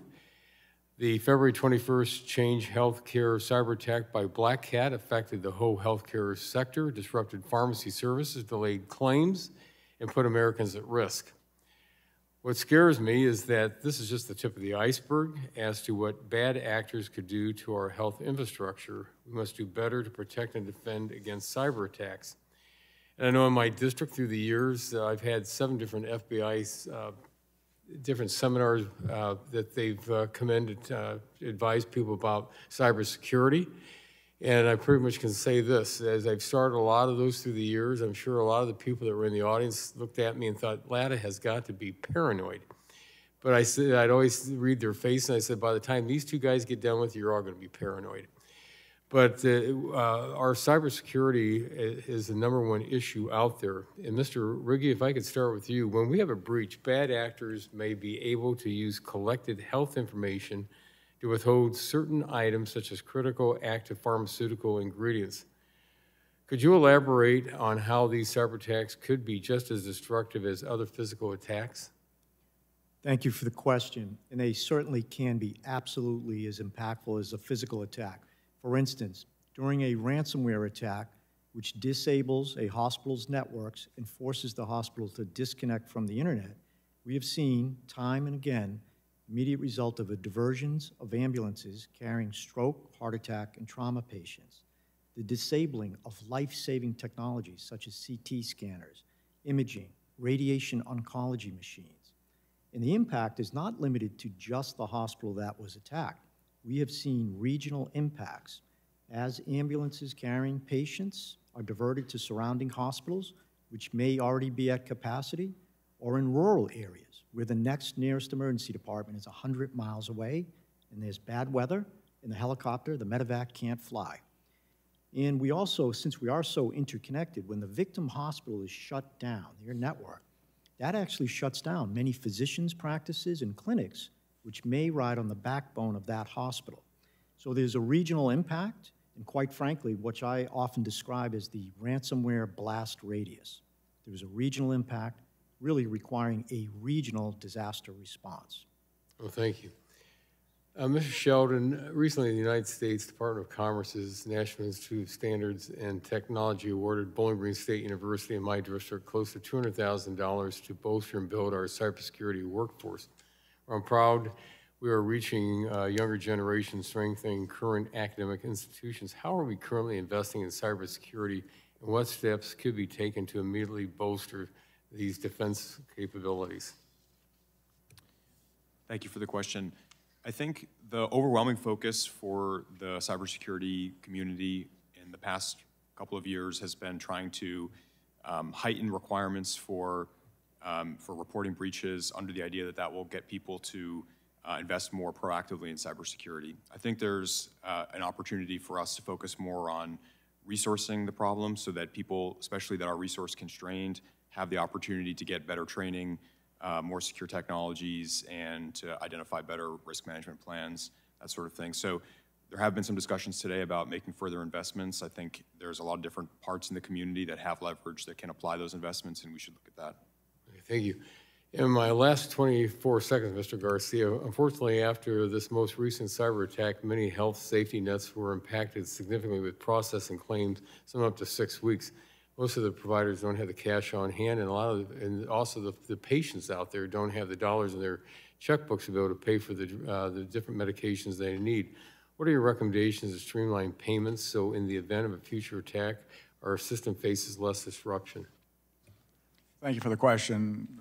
The recommendation we make is that the government and industry need to ramp up their incident response and recovery capability to include such actions as, accelerating payments, suspending regulatory choke points, so that victims can get as immediate support as they possibly can.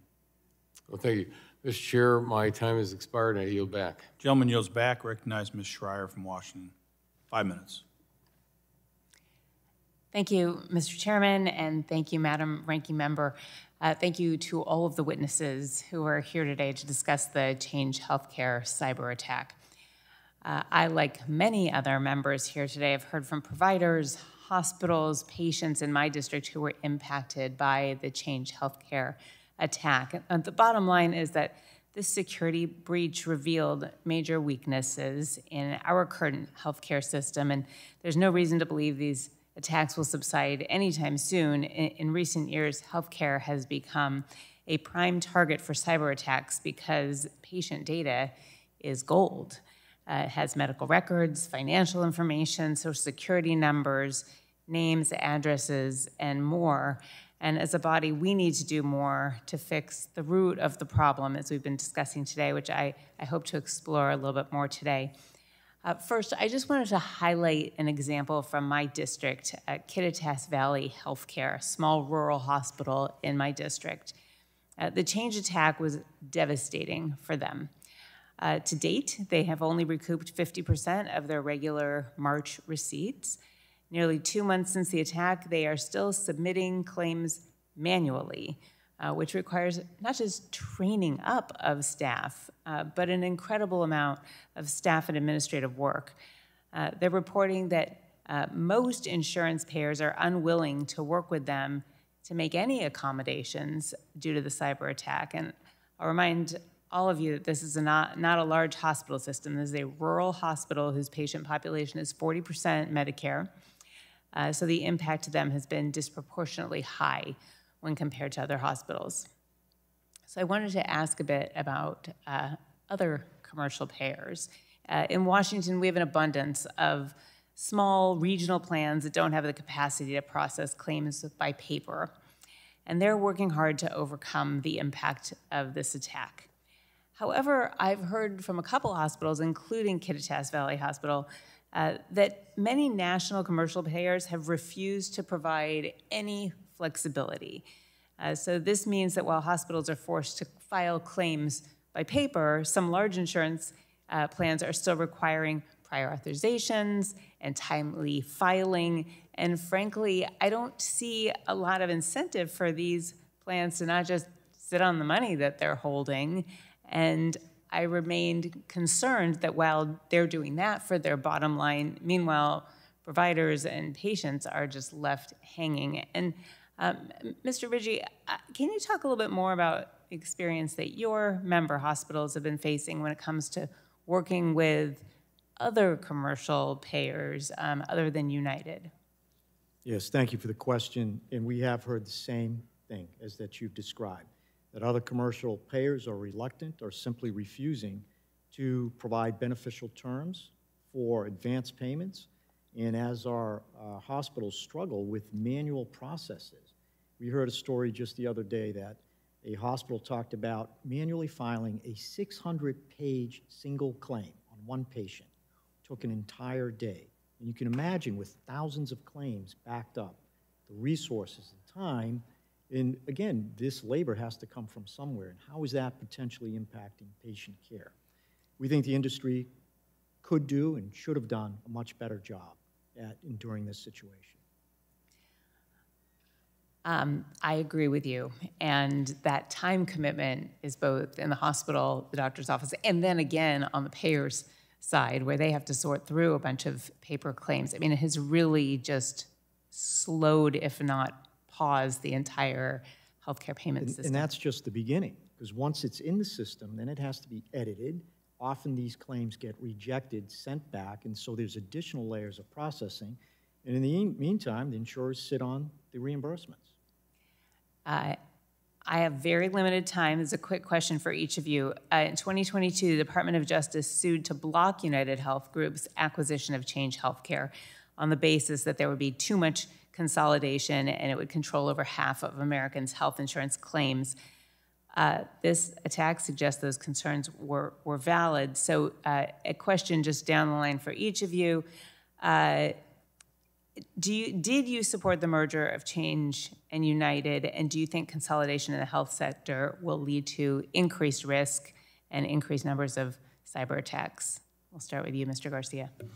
Yes, we didn't take a position on the case itself, but as I state in my recommendations, that all future such mergers and acquisitions need to be considered on the basis, among other considerations, on whether that consolidation would result in higher cyber risk that would result in something like Change Healthcare. Thank you. I'm out of time, so super quick answers if you have them. Go ahead. I'll give you the latitude. Everyone answer the question. With apologies, I don't have an opinion on it. Okay. The American Hospital Association did not and vocally oppose the merger, and because of the sector-wide risk that we understood this would pose. I don't believe we took a position on it, but I would just point to Mr. Garcia's testimony about mapping the infrastructure, that even if we have these consolidations, we need multiple ways of dealing with them.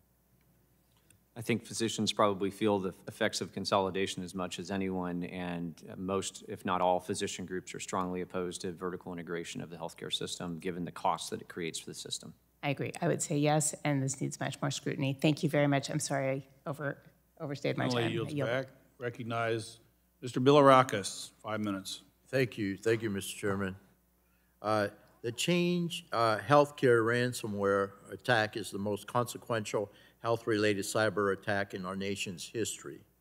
It is critical that we not only address the needs of the provider and patient community following the Change attack, but that we are also proactive in preventing similar attacks like this from happening wherever possible. That's why we're having this committee. The subcommittee I chair, the Innovation, Data, and Commerce Subcommittee, is considering draft legislation, landmark legislation, to establish a national data privacy and security standard for consumers, the American Privacy Rights Act. And while that bill exempts HIPAA-compliant entities from a dual regulatory regime, I do think it's important that the entire healthcare sector regularly adopt best practices and take from the bill's principles such as data minimization, vulnerability assessments, information retention and disposal policies, and the use of the privacy-enhancing technologies. So, Mr. Sheldon, I appreciate that in your written testimony you note the importance of the work on the data privacy bill, by the way, led by our distinguished chairperson and our ranking member. What recommendations do you have for the healthcare sector to leverage artificial intelligence, privacy-enhancing technologies, and other best practices to better protect against new threats as they appear? Again, for Mr. Sheldon, please. Thank you. It's been really quite something to watch, the advancement and development of artificial intelligence over the last year or so, based on consumer applications, but really in the security community, there has been AI and ML in use for a long period of time, years, to identify and defeat novel threats. I think there are some specific applications that people can work on based on this new technology that might relate directly to healthcare, but in general, the most straightforward pathway to get some of these technologies into the hands of people who are providing care is for their service providers, the security technologies and applications that they're using to experiment and integrate those sort of natively into the technologies that they produce. So both of those things will happen, and we'll see more uptake of this sort of technology over time. Thank you. One piece of legislation I worked on last Congress was the Ransomware Act that required an FTC report on cross-border complaints regarding ransomware attacks committed by our foreign adversaries, as well as recommendations on how to mitigate against ransomware. Mr. McLean and Mr. Garcia, what are some key ways and best practices the healthcare sector broadly can take to protect against ransomware attacks where it's feasible? Thank you for the question. I commented earlier on some of the best practices that are laid out in NIST frameworks and also the 405D framework about being able to protect ourselves. So I think this happens with technical, administrative, behavioral, and physical controls in our environments. I think the information sharing that happens is extremely valuable to us as we learn about an ever-changing threat landscape. And it is, was asked earlier if this is expensive and time-consuming. It certainly is. It's something that Mr. Sheldon said it's not a destination, it's a journey. This is something we're working on regularly every day, talking about. And because the technology and threats are changing, it's something that we have to regularly upgrade and patch systems and put a lot of effort into working with all of our technology partners to discover vulnerabilities and do that work to be as safe as we can. Thank you. Mr. Garcia? I align myself with Mr. McLean's remarks. He mentioned the 405D framework. That is what has resulted in the health industry cybersecurity practices that HHS and the Sector Coordinating Council developed together, first published in early 2019. It is a formulary for how the health industry needs to practice those basic cybersecurity controls that will help us reduce the incidence of ransomware attacks. We just need to get the awareness and the uptake and the implementation across the healthcare industry of those practices. They're there. They're ready to be implemented. And we'll need the help of the government, we'll need the help of the Congress to be sure that the rest of the healthcare community knows that that's available, and they just need to invest in it. Thank you very much. I appreciate it. I have one more question, but I'll submit it for the record, Mr. Chairman. Thank you. I yield back. Gentleman yields back. I recognize Ms. Kelly from Illinois. 5 minutes. Thank you, Mr. Chair and Member Eshoo, for holding today's important hearing. Cybersecurity attacks on vital infrastructure are increasing in frequency and severity. The recent Change Healthcare attack serves as a stark reminder of the extensive vulnerabilities within our healthcare system and the devastating impact a single attack can have, potentially crippling our entire system. The attack disrupted patients' access to care, provider reimbursement, and potentially released protected health information to an unknown number of patients. And over 60 days later, many providers are still suffering from the ramifications of the initial attack. Many of us are worried about the system's capacity to withstand cyber attacks and a persistent threat to patient safety and public health. Our area healthcare systems are struggling to address is the security risks associated with an increasingly mobile workforce and the use of shared workstations, devices, and third-party software. Research from the Pallone Institute shows that more than half of organizations have experienced a breach from unauthorized access on employee-owned mobile devices.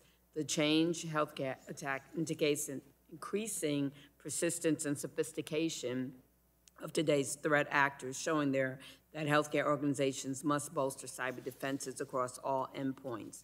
Mr. Sheldon, how can health systems develop robust cybersecurity and access management strategies to address unique security risks associated with the increasing use of mobile technologies in healthcare settings, aiming to enhance safety and protect patient data? Thank you. I've mentioned a couple times today the concept of having a robust and mature security program. And I think that that's very important because in dynamic spaces like this, where there are new technologies and systems being implemented all the time, you need to have a process for assessing the new risks or threats that those systems might pose or introduce. And the best way to do that is to have a very secure baseline for core technology and security needs across the enterprise. And then every time there's one of these new systems that might enable remote treatment, remote care, or some, maybe a specialized device that allows a new type of assessment or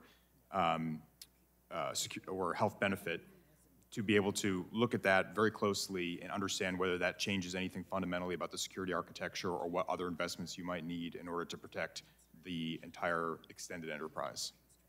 Thank you for your response. Given the diverse landscape of healthcare facilities, I'm particularly interested in understanding the unique threats faced by different types of systems, such as large urban, academic hospitals versus rural hospitals. My district's urban, suburban, and rural. Mr. Ridgey, is that correct? Could you shed light on how hospitals, regardless of their size or location, can proactively safeguard their systems against these threats? Are there best practices or specific measures that can be universally applied? Thank you for the question. There are certainly the best practices as described here, which could be applicable to any type of hospital. And hospitals all need to understand their unique cyber risk profile.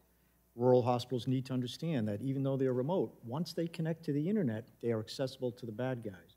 So treating cyber risk as an enterprise risk issue, applying best practices to defend against these attacks, multi-layered defense, and then be ready with good, secure offline backups to restore in case you're attacked, and map the impacts. Because we've been talking a lot about data theft, data protection, which is very important, but we have to understand the risk to the patients when life-saving technology is disabled. As we always say at the AHA, a ransomware attack, any cyber attack which disrupts and delays healthcare delivery is a threat to life crime. And we need the government's assistance on this as well. Thank you. Mr. Garcia, your testimony highlights the necessity of establishing a cyber safety net to safeguard our nation's most underserved providers, as many of the providers struggle to retain clinical staff, let alone hire cybersecurity experts. Can you offer potential measures you would propose to address this issue, and quickly? Yes, thank you. I mean, I think it is a combination of government support in terms of funding, and also industry support. We are an interconnected ecosystem. There are large hospitals within a region that includes smaller health providers, and they are mutually dependent in many ways. So there are ways to have a cyber civil defense as well, where we are all working together because we depend on each other. Thank you, and I yield back. Generally, yields back and give some latitude to the ranking member for just 1 second. Thank you, Mr. Chairman. I think it's important to insert this into the record. Wall Street Journal today. United Health stock jumps after earnings beat expectations despite cyber attack.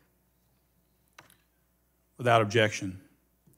Now recognize Mr. Carter for 5 minutes.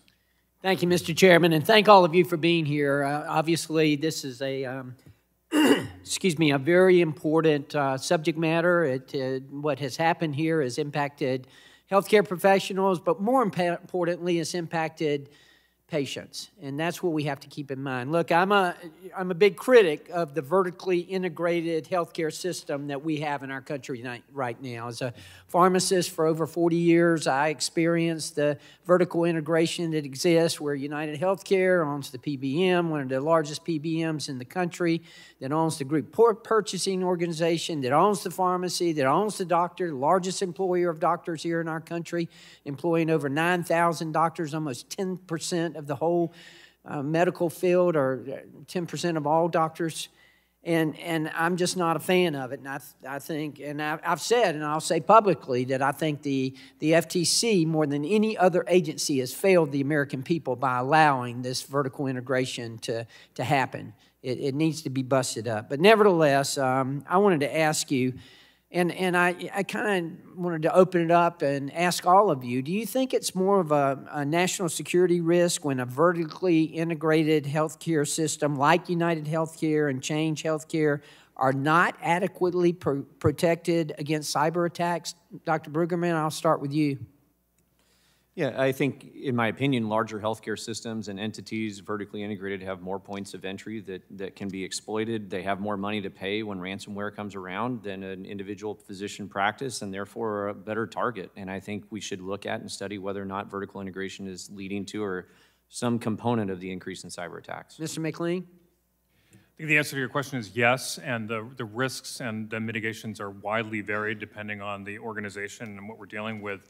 I think it is a national security risk because we are one of the 16 critical infrastructures, and if we're disrupted, then everyone is.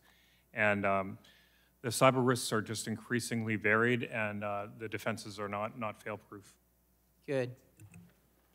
Agreed. National security issue, especially when you have an organization like United that touches every hospital in the country, has access to 1 in 3 healthcare records, and has sensitive data on the military. Absolutely a national security issue, and these groups that attack us are provided safe harbor by hostile nation states. So they risk national security and public health and safety broadly. Thank you. Never looked at that issue specifically, although I will say that we are, as an industry, paying much more attention about verticalized concentration risks within IT ecosystems, and that's something that deserves attention in its own right. Thank you. Yes, healthcare is critical infrastructure, and critical infrastructure is designated as national security, just as electricity and telecommunications and financial services, water, transportation. We are in that category that should not have concentration of any one or few entities controlling that critical infrastructure. Dr. Brueggemann, let me ask you, you're an independent practitioner. How is your practice responding to the interruption in claims processing and prior authorization denials? You know, when I was practicing pharmacy, I had my own pharmacies, you know, prior approvals. I mean, I had an employee totally dedicated to nothing but prior approvals. Yeah, prior authorization has become an increasingly burdensome environment. The good news for me is I'm in Texas and we have a Gold Card Act. I know that we've looked at that at a federal level as well, but that has certainly helped us because I am actually a gold carded physician and am able to utilize that to reduce my burden. You know, we have used a secondary clearinghouse when we can. There are some secondary clearinghouses that are allowing us without an electronic agreement with them to be able to use them, but this has been a significant burden on our staff. Great. Let me ask any of you, and look, I preface my remarks by telling you the way I feel, and you understand that. But have you heard of, are you aware of any circumstances, or any instances, I should say, where United Healthcare or Optum is exploiting physicians' cash shortfalls and resulting in Change cyber attacks to acquire struggling practices? Any? Please. Yes. I mean, in the middle of March, I think we all heard about Corvallis Clinic in Oregon, which was acquired by Optum. They requested emergency acquisition as a result of shortage of cash flows. and the purchaser was Optum. So Optum purchased this clinic. Anyone else? Thank you, Dr. Brooklyn. Yes, sir. We are hearing the same reports. These really almost amount to Mr. Chairman, how alarming is practices. this? How alarming is this? I'm at a loss for words. I just cannot believe this. Thank all of you for being here today. Mr. Chairman, we've got to address this situation. Thank you, and I yield back. Couldn't agree more. Gentleman yields back. Recognize Ms. Custer, 5 minutes. Thank you, Mr. Chairman and Ranking Member Eshoo, for this very timely bipartisan hearing. I certainly agree with the frustration, and I would actually encourage the chair to subpoena United Healthcare. I think they should be here today, and I'm appalled, frankly, as a corporate citizen that they didn't choose to participate. The Change Healthcare cyber attack has shown how interconnected our healthcare system has become and the work that remains to keep that system secure. The attack, as we've heard today, caused disruption for patients, providers, pharmacies, and payers. In my district and all across this country, smaller rural hospitals were especially hurt by delayed claims processing. Just in my district in New Hampshire, 4 hospitals have reported that over 50% of their revenue has been jeopardized because of this attack. These are lifeline hospitals. They're difficult to keep open. They are nonprofit organizations supported by our community. In total, they estimate they are not receiving $2.5 million per day. Do the math all across this country. That amount of lost revenue threatens care in rural areas where hospitals often run on thin operating margins with little to no cash on hand. While United Healthcare Group's Optum unit has launched the temporary funding assistance program to help providers bridge the gap in short-term cash flows, I'm concerned that smaller rural hospitals aren't getting the financial relief they need. So, Mr. Riggi, what steps has the American Hospital Association taken to help rural and safety net hospitals, and what do you think we should do to support them from cyber attacks and from the very disappointing response from United Healthcare?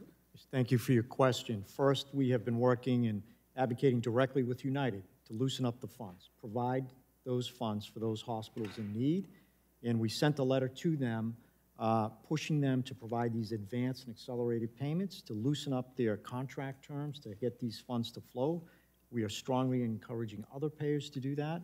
We lobbied the government. We presented to the government, to CMS, to provide advanced and accelerated payments. It came late, but they are providing those as well. Understanding the funds are the lifeline, not for the hospital, but for the patients, to keep the hospital open, to keep our doors open to serve our communities and patients.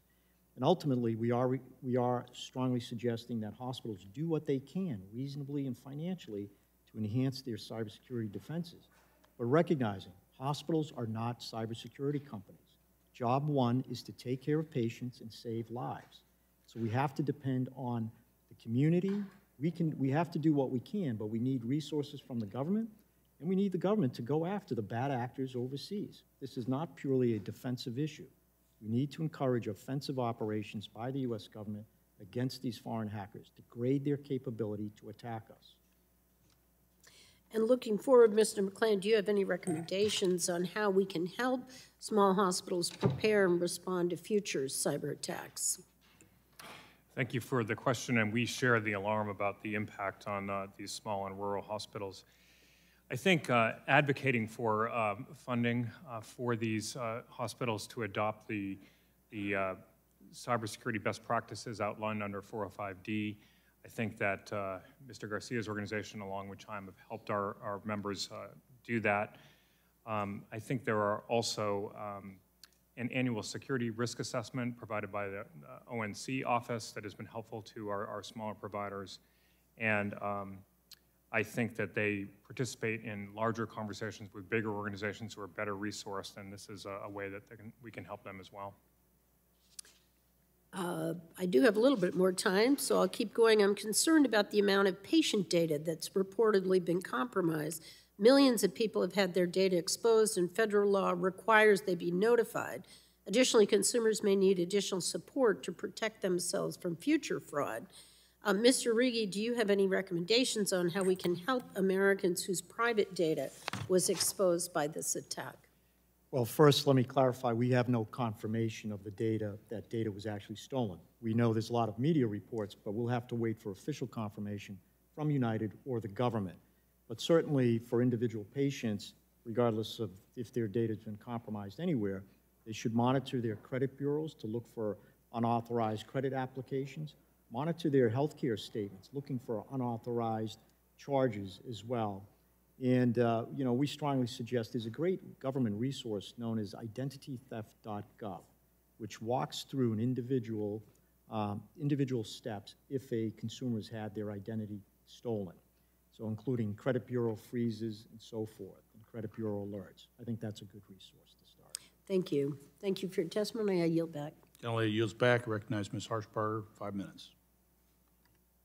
Thank you, Mr. Chairman. Thank you all for being here today. This is disturbing, to say the least. I guess this is for Mr. Garcia or Mr. Sheldon. How many different federal agencies are involved in cybersecurity responses?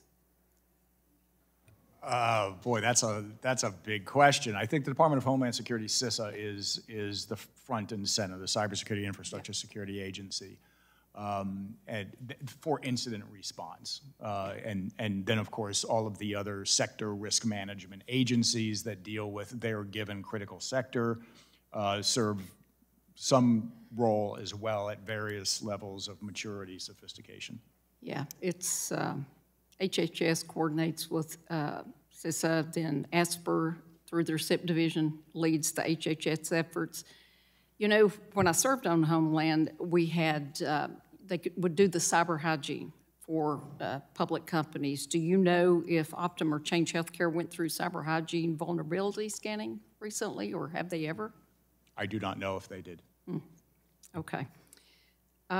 United Health Group first announced the Change Healthcare cyber attack on February 21st, and yet it took the administration until March the 5th to put out a press release about a cyber attack that was impacting all parts of the healthcare system. Why do you think there was a delay in that?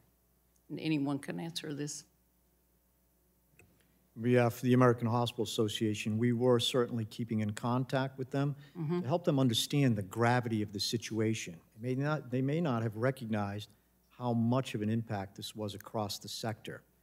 Yeah, huge, huge impact. You know, there's reports that United Healthcare paid $22 million in ransom, but they haven't confirmed that yet. Does anybody know if they did or did not pay it? I know that you have a hierarchy of these ransomware companies, and they have shareholders. It's crazy, but what are they doing? You know, we know they're in it for the money, but what are they doing with our healthcare data? Can anybody tell me that? Yes, ma'am. Generally, what they'll do is try to monetize that data. Yeah. So these foreign-based groups will, again, try to use the data to conduct other types of fraud, identity theft fraud, which can be used for other commercial frauds, or false billing.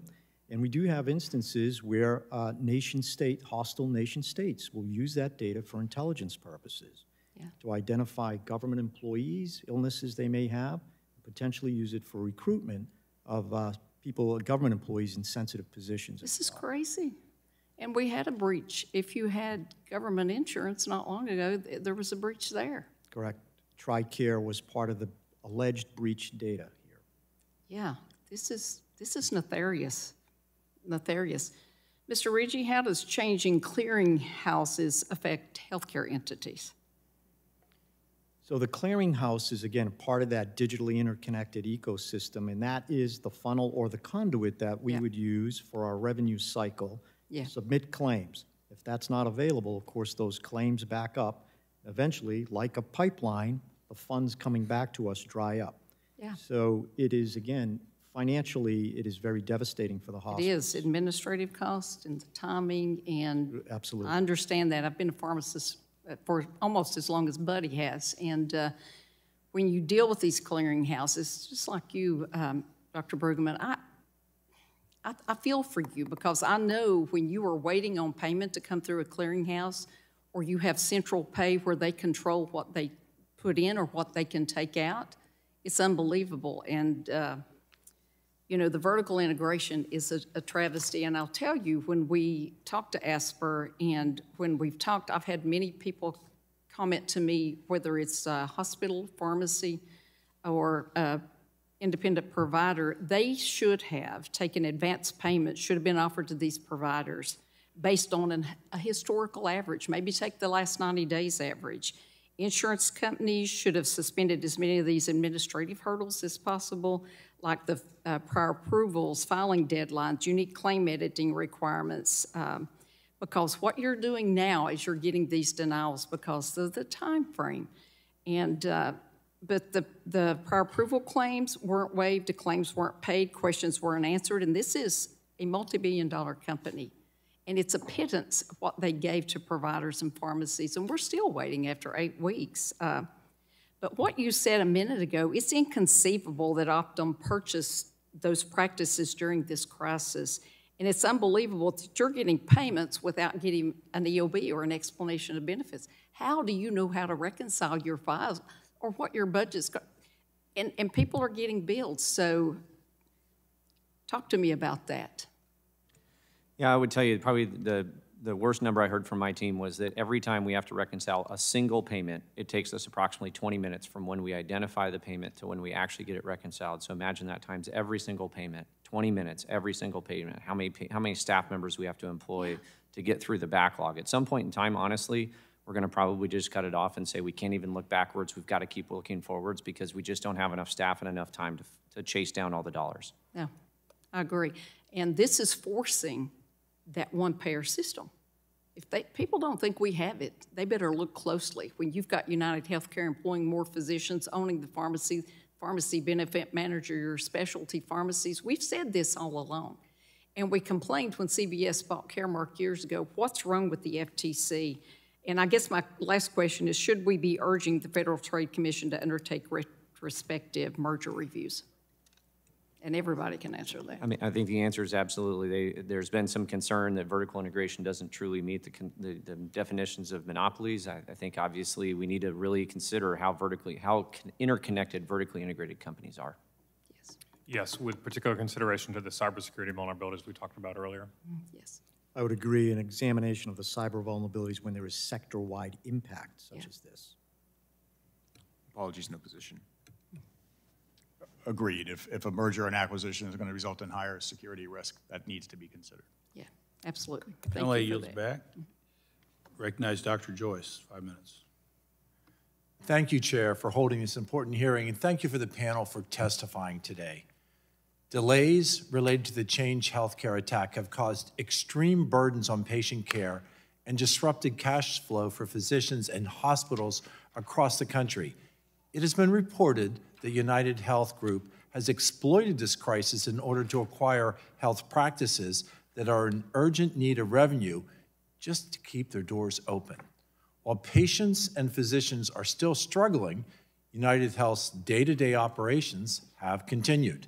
This underscores that while Change Healthcare was the target of this ransomware attack, ultimately, the patients and the physicians were and continue to be the real victims. United Health has the resources necessary to keep themselves operational in spite of this cyber attack through acquiring large parts of the medical sector, including Change Healthcare. Because of this consolidation, an attack on one entity has caused a massive disruption for the rest of the healthcare system. As we see increased consolidation in healthcare, I worry that incidents like this will only become increasingly more common. We have already seen that physicians and patients are encountering yet another consequence throughout the fallout of this cybersecurity failure. I have heard from health systems throughout my district that they were incentivized through discounts to use many of Change Healthcare's products.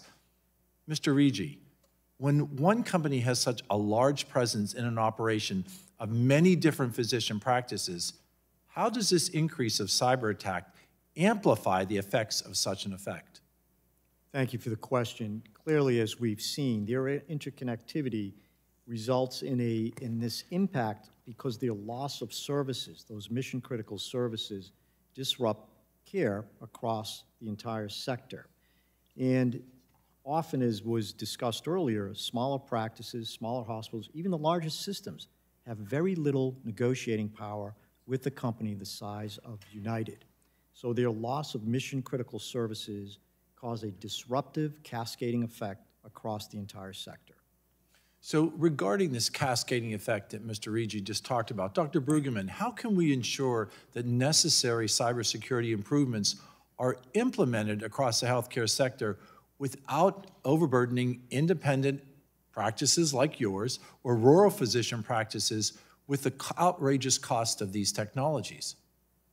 Yeah, I don't know that I'm smart enough to know all the answers to the cybersecurity questions, but certainly what I do know is that we need to reduce the amount of burden on the physician practices, both financial and administrative. And so whatever the answer is or whatever the solution is, we need to make sure that it has the least amount of impact, particularly on smaller practices, rural hospitals. Those are our critical infrastructure that will be impacted.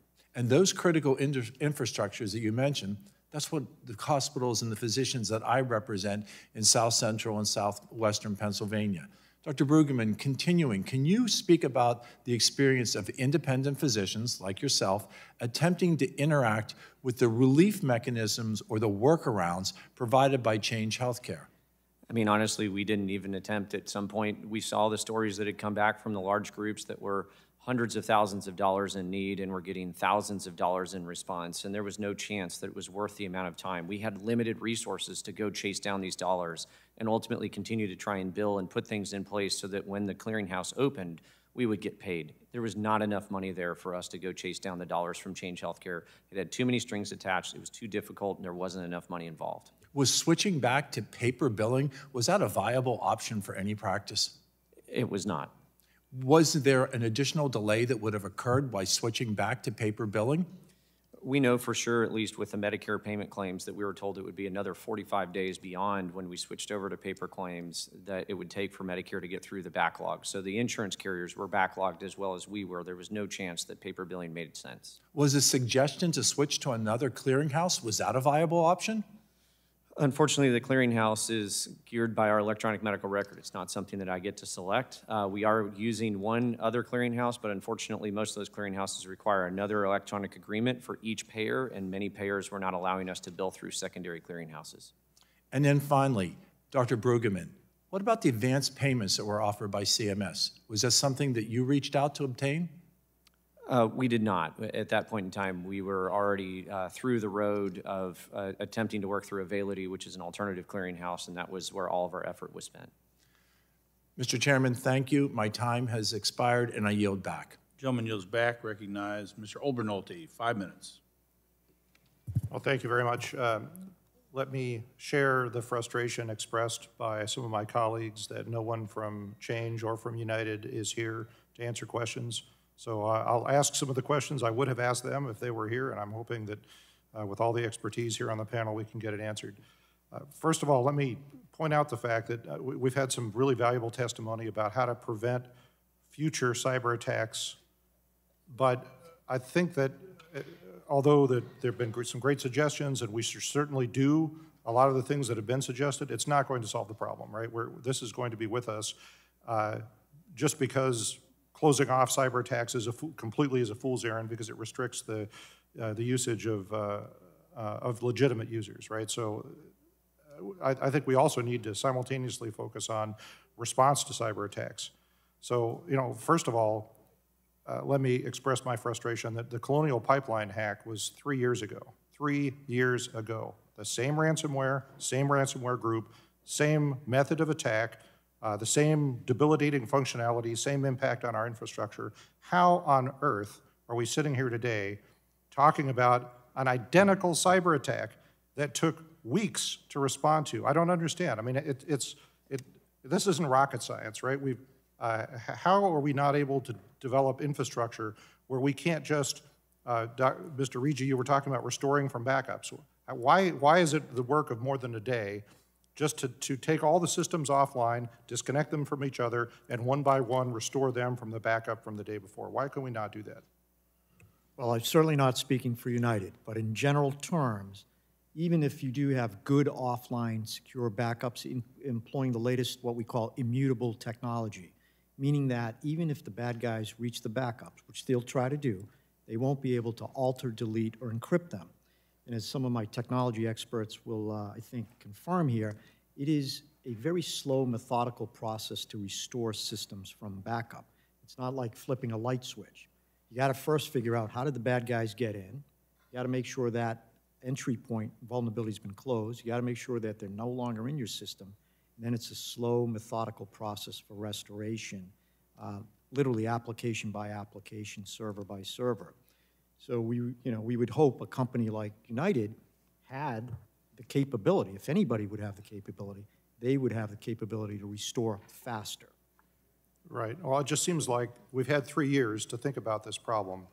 It doesn't seem like asking too much for anyone that has a sophisticated network architecture that's critical infrastructure to look at their architecture and put together a continuity of business plan that lets them restore that in less than a day. I mean, I think that everybody is going to need to take a look at that. Let me ask this question, since no one that I've spoken to seems to have the answer. So United paid $22 million in Bitcoin to Black Cat for a decryption key. Was the restoration of their services as a result of the receipt of that key, or did they restore it through, as we've been discussing, restoring it from backups? I'm not sure if that question, I'm not in a position to answer that. That's Does anyone know? Reports. Okay, well, the reason it's pertinent is because Colonial paid $4 million in Bitcoin for a decryption key, but it turned out to be the decryption process turned out to be so slow that restoring from backups was faster. So, I mean, here's a related question. We're talking about how to prevent future cyber attacks. One good way of preventing it is not to pay ransom, right? If no one paid a ransom, guess what? We wouldn't have any cyber attacks because there'd be no profit incentive. So let me ask the question, and anyone on the panel, I'd be interested in your opinion, should United have paid the ransom? So coming from the FBI, I'll just give what the standard guidance is. Of course, we strongly discourage any entity to pay ransom because it encourages these type of attacks. But yet at the same time, there is no, I think, support to ban ransom payments totally, only in the sense that if patient safety is at risk, then it becomes a business decision. Even the FBI says they strongly discourage payment of ransom, but ultimately it's a business decision. So if patient lives are at risk, then of course, then there's going to have to be a very difficult decision made. Sure, I understand. And I'm not in favor of, through government fiat, restricting people from paying ransom. But my point is, if no one paid a ransom, this problem would go away. Anyway, I see my time's expired, but let me just reiterate the point that it's been 3 years since Colonial, right? Anyone with a complex network infrastructure that's vulnerable to this kind of attack needs to be looking at their infrastructure, putting together continuity of business plans that make it so that they can restore their functionality in less than a day. There is no excuse at this point. I yield back, Mr. Chairman. Gentleman yields back. Recognize Mr. Pence, 5 minutes. Thank you, Mr. Chairman, and thank you to the witnesses for appearing here today. Cyber attacks continue to threaten the integrity of our nation's healthcare industry, and as my colleagues have discussed today, the attack on Change Healthcare was felt across our nation, including right in Indiana, my home state.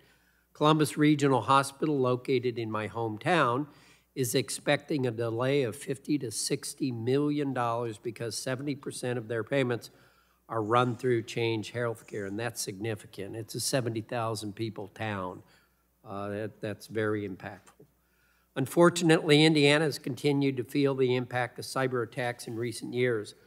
In 2018, Hancock Regional Hospital in Greenfield, Indiana, was a victim of a cyber attack that threatened 1,400 medical records and forced our hospitals to pay $55,000 in ransom. It was even featured on 60 Minutes back then. While the attack ultimately did not allow the illicit group to gain access to any files, the attack froze Hancock's IT network until a ransom was paid in, wait for it, Bitcoin. Luckily, the hospital had employed sufficiently redundant protocols that allowed care services to continue. Since then, Indiana hospitals have seen upwards of 30 similar attacks across the Hoosier state. Mr. Sheldon, As I mentioned in my remarks, Hancock Hospital was able to prevent the worst impacts of their cyber attack in 2018 because of redundant protocols. It is my understanding that the hospital is able to maintain all of their care during the attack and has since been made whole from the initial ransom. Having spent much of my career in the distribution of petroleum products, the oil and gas industry commonly separated physical operational facility technology from the broader network of the company's IT infrastructure. And as my peer was talking about Colonial, I think that's what they had in place. Are there similarities in how oil and gas operations can silo parts of their business to prevent cyber attack disruptions so that when healthcare facilities face an attack, they can continue providing care to patients in the short term while issues are addressed? Thank you, Congressman. There's an important concept in cybersecurity that pertains to segmentation of systems, particularly sensitive systems, so that you can apply different degrees of protections and control over different parts of the network that serve different functions, including potentially limiting access from certain accounts or to open systems like the internet. So that concept is widely used across all critical infrastructure sectors, and it's certainly worth looking at how we can promote the adoption of that type of technique and strategy in places where it's not being currently used, including in healthcare. So you're saying it's not being employed in healthcare like it was in the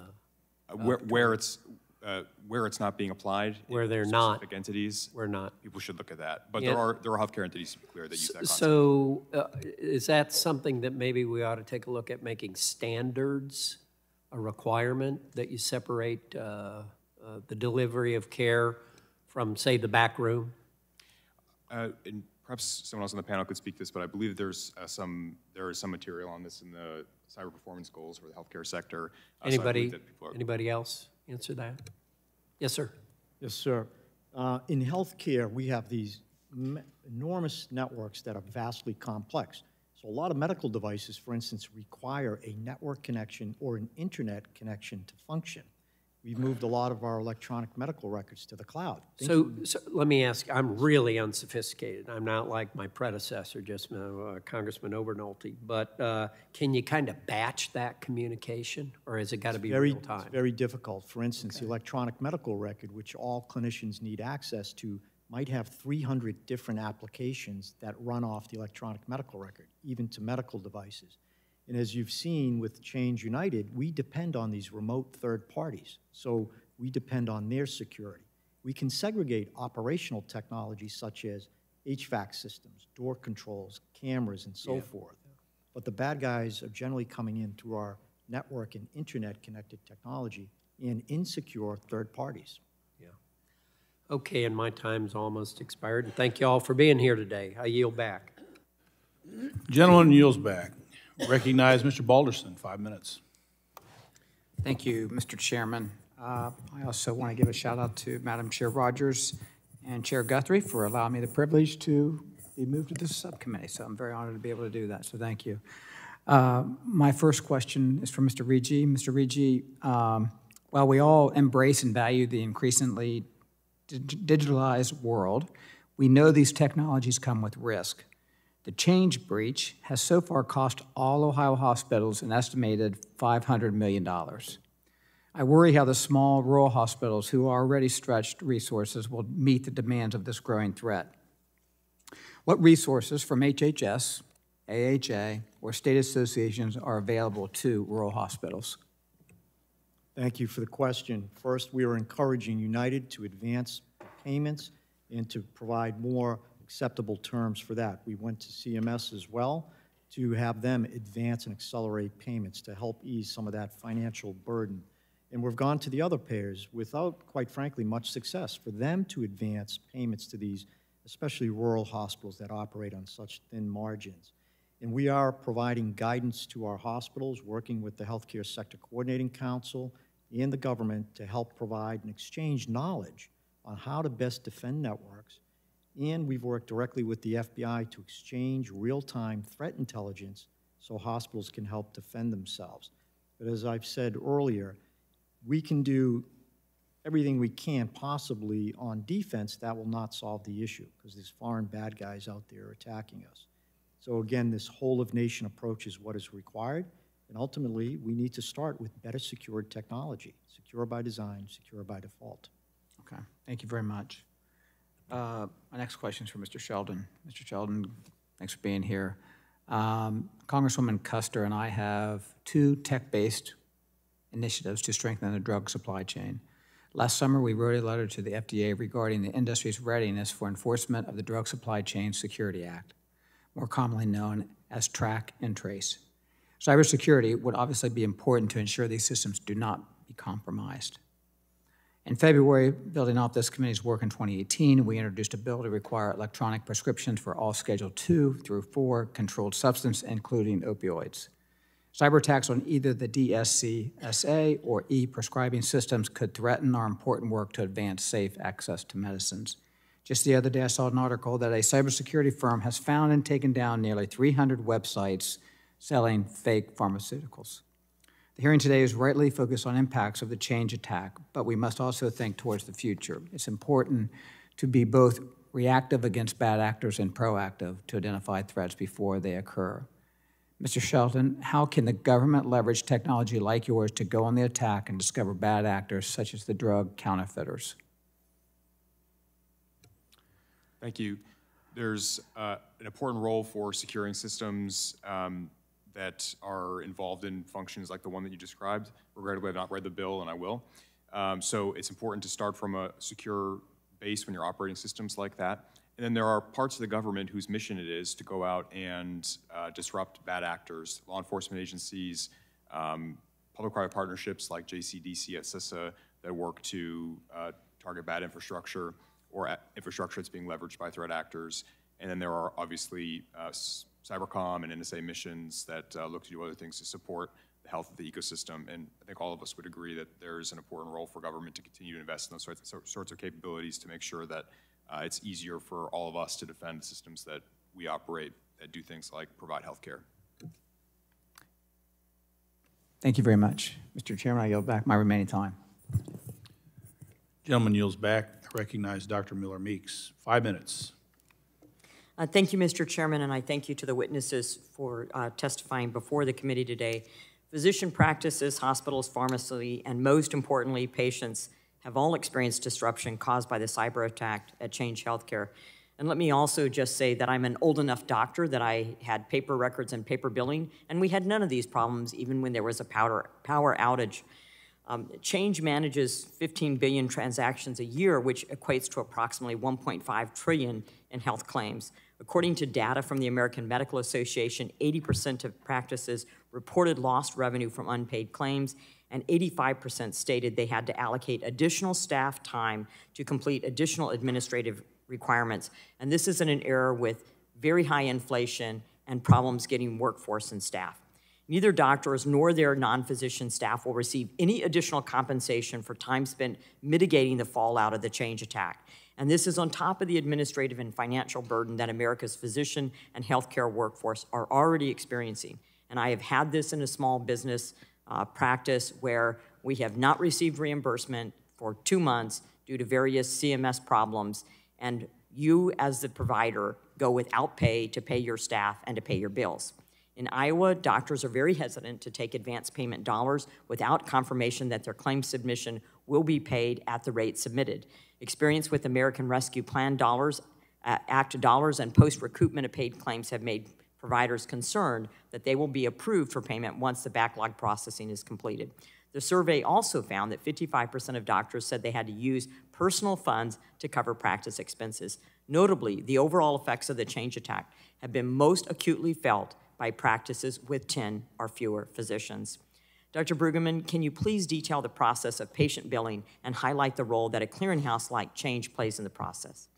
Yeah, I mean, billing in healthcare, unfortunately, is incredibly complex. Essentially, it starts with me writing a code after I see a patient, whether we're talking about in the operating room or in a clinic. That goes to my staff. My staff scrubs that and tries to clear it and make sure it's ready to go. Then it goes to a second scrub, which is the clearinghouse that we've been talking about. Once it gets through that second scrub, it gets to the insurance company.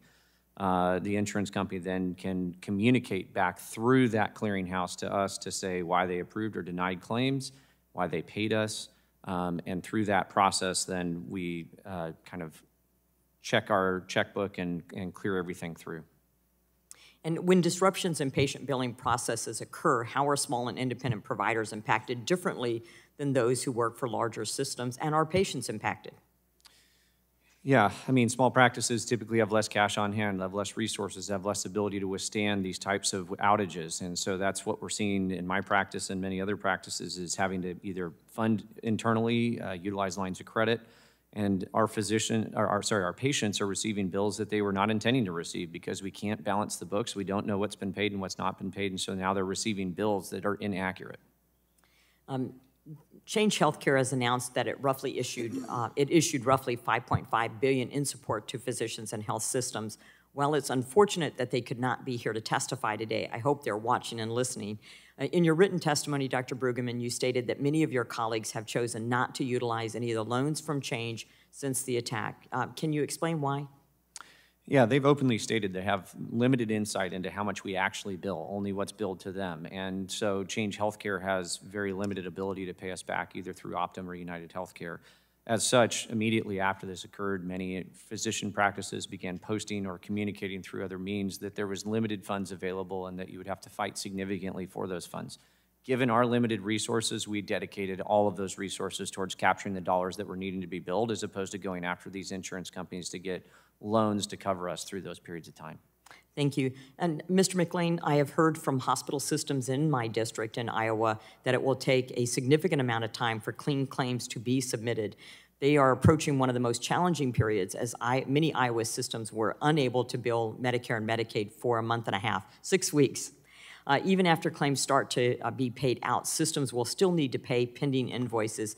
Can you further detail how system disruptions like the Change attack impact the inner workings of health systems, especially rural ones?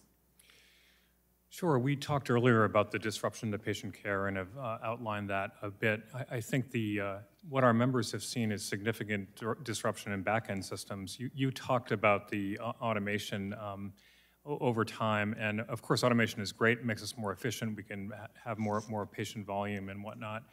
But when this happens, there's extreme disruption to the revenue cycle, our finance operations type of people.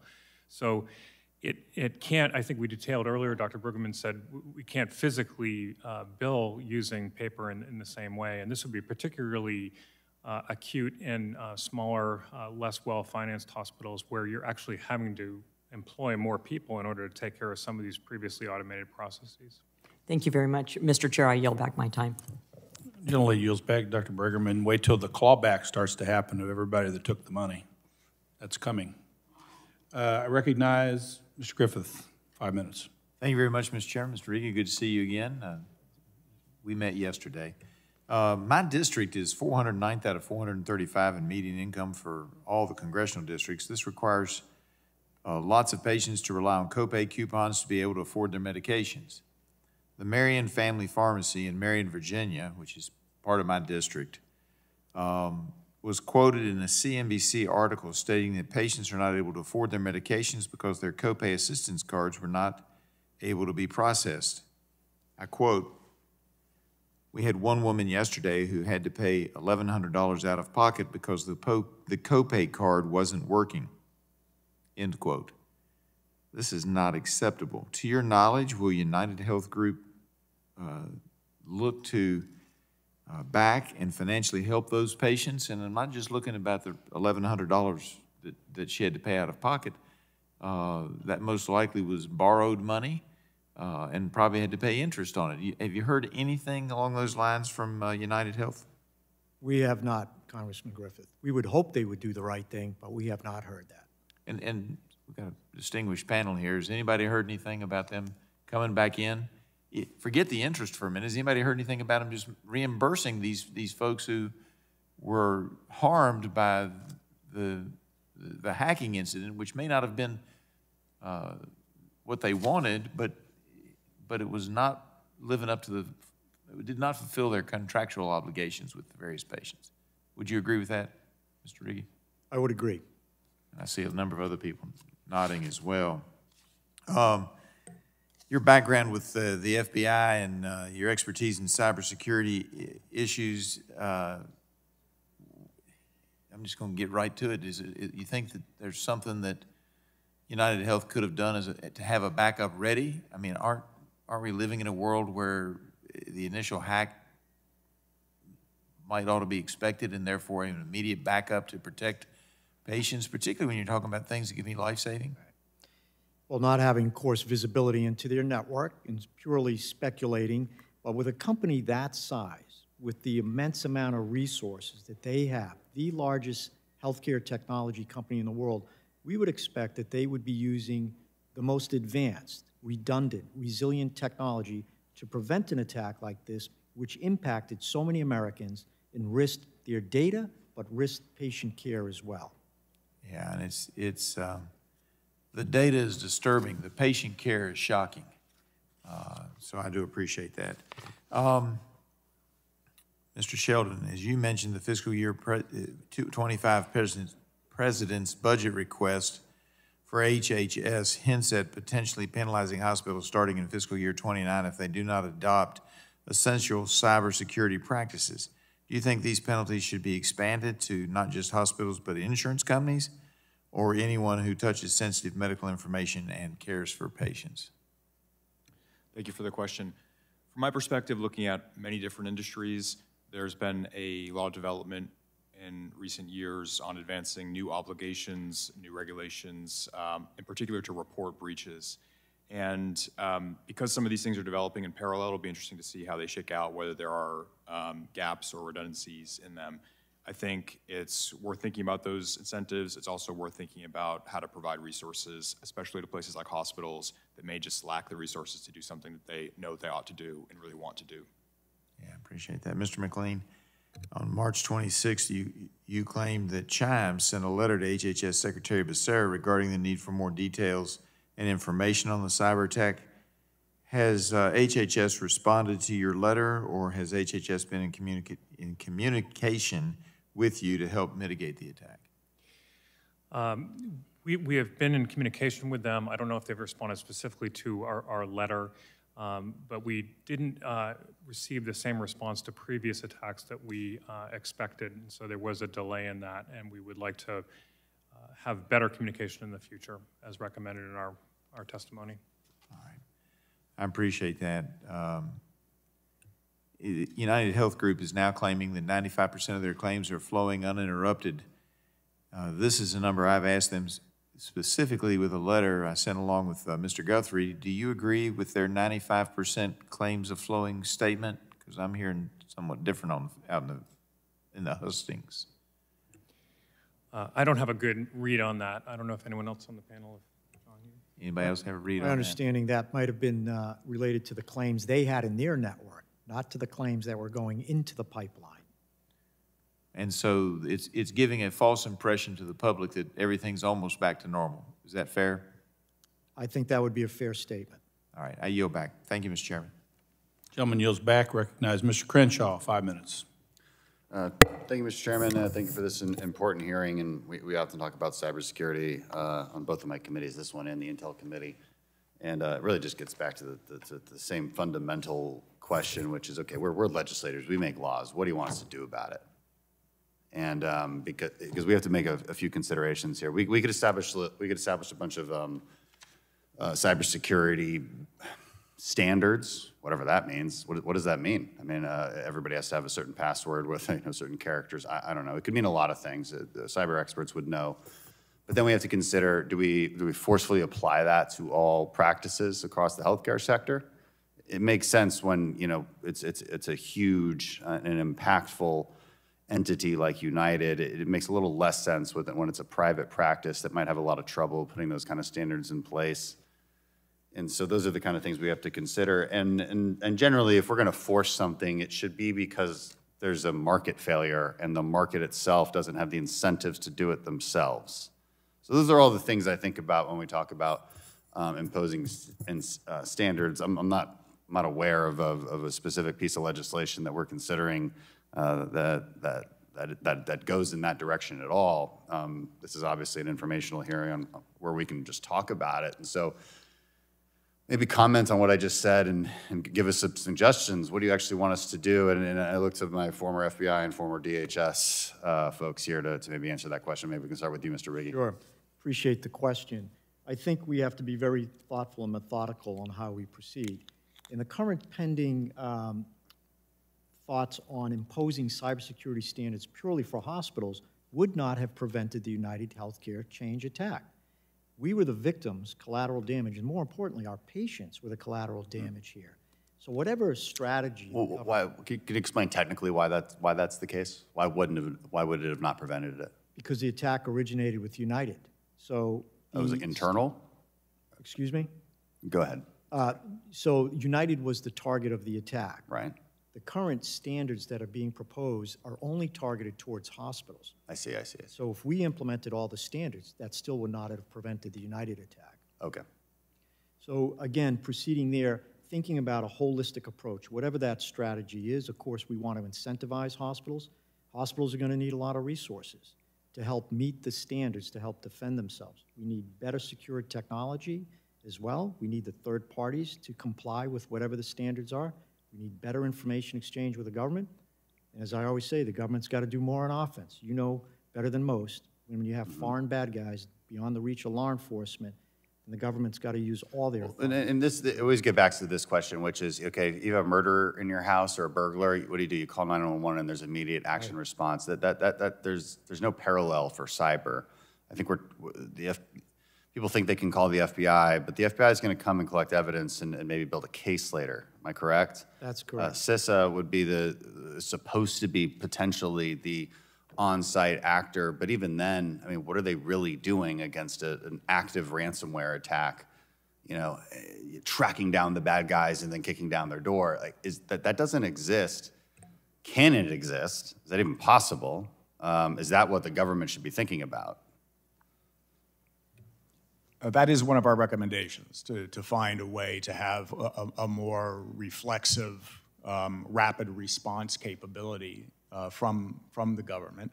What the Congress can do is to explore that. Congress did a good thing in terms of incentives back in 2021 with enactment of what became Public Law 116.321. It told HHS, when it's enforcing a data breach, to consider the extent to which the breached entity had over the past year implemented good cybersecurity practices. The NIST cybersecurity framework, the 405D health industry cyber practices. You do the right thing, we'll take that into consideration. Maybe the fines will be lower, the audits will be less severe.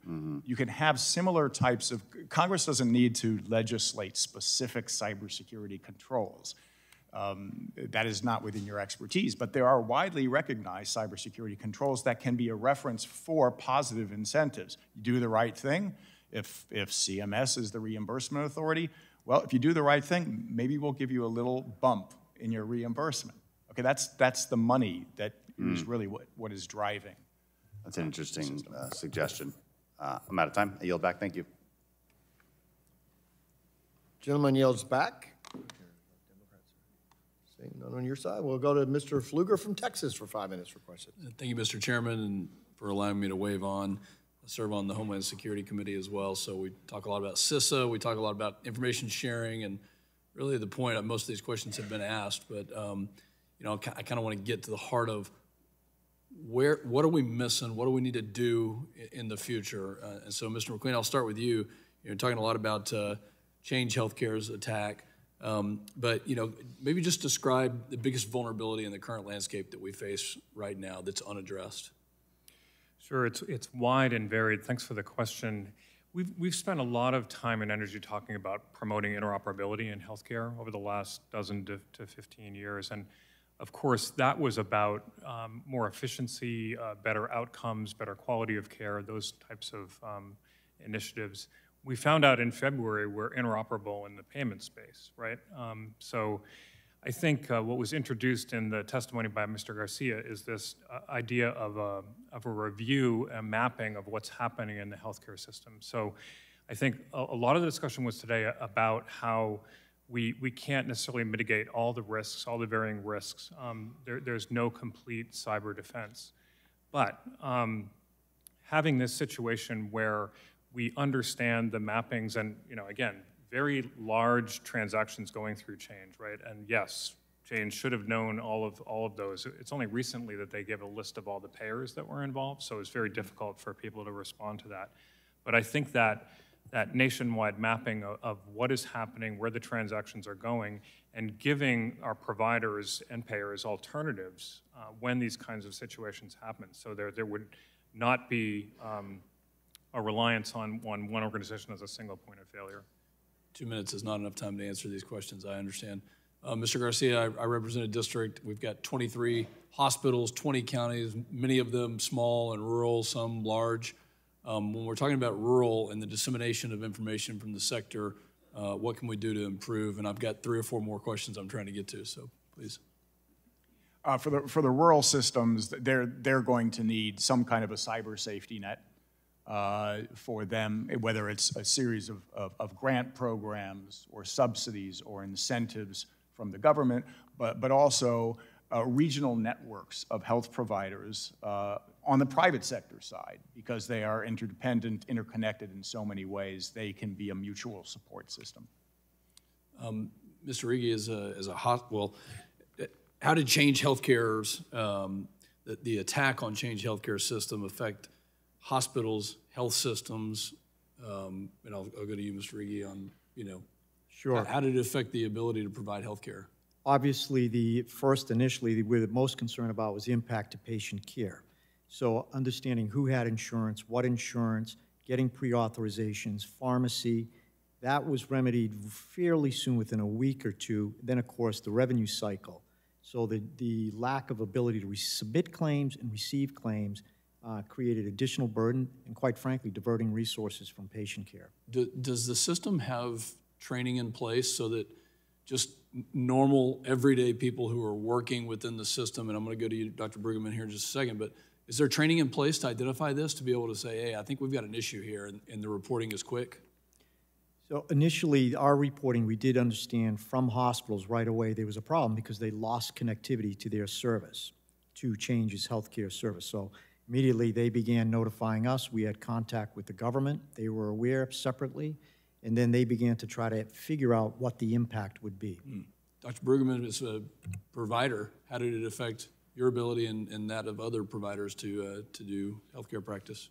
Yeah, I mean, it significantly impacted our ability for revenue cash flow, right? And many of us have only a few weeks to maybe a month of cash flow on hand. And the result of this, reducing our cash flow, put people in a very difficult position to provide the care, how they were going to make payroll, how they were going to keep their doors open, how they were going to pay rent, and ultimately impacted patient care by patients receiving inappropriate bills that had not been corrected as a result of the payments from the insurance companies. So let me just ask a general question. What sort of information sharing needs to either be enhanced or, how can we better work with agencies like the FBI, CISA, and other federal agencies that are looking at this and may not be able to get the information to you? What do you need? I think I'll just opine quickly. In the spirit of the 2015 Cybersecurity Sharing Act, called for automated indicator sharing, automated sharing of malware signatures. And the government's done a great job at disseminating reports more frequently, but we need to have this done on an automated basis, almost like an antivirus service. Thank you. Mr. Chairman, again, thanks for letting me wave on, and I yield back. Thank you. The gentleman yields back. Seeing no other members present for questions, I guess that concludes our question period. I really appreciate your time and effort and the knowledge that you have here. We had a lot of sensitive things that we're trying to figure out and deal with and how we respond to it, and this has been extremely helpful. So thank you. Thank you for your time. And you agree, so yeah, but thank you for, do you want a couple of words? Again, all of our gratitude to each one of you. As I said earlier, your testimonies have been highly instructive, and Mr. Chairman, it's my understanding that the CEO of United Healthcare has agreed to come in, so we won't have to use a subpoena. But this really deserves a strong response by the Congress. I mean, this is the outrageousness of this is, every time someone speaks, you put a multiplier on it. And so we need to address this, and I think with the testimony today, you've enriched us in terms of deep background and experience that we can come up with a bill that really fits the bill here, because this is, it's too important a sector. It's an entire sector. And so thank you, Mr. Chairman. And you said Mr. Garcia represented Palo Alto well here today. Oh, yes, he did. Well, I know it's been Absolutely. long. Not so a I'll take- surprise for my district, right? We all should acknowledge that. That she said that earlier. Not to diminish the testimony of anyone else. Thank Well, you, thank Mr. you. Chairman. Thank you. And We all we'll love the work- ones from our district well, more this than, is we a love you all, bipart- but the ones from our district more. This is a bipartisan issue. This is not a partisan issue. So from our side of the aisle, we will work with you to address this, and our country and its people are going to be better off when we do. So thank you. Thanks.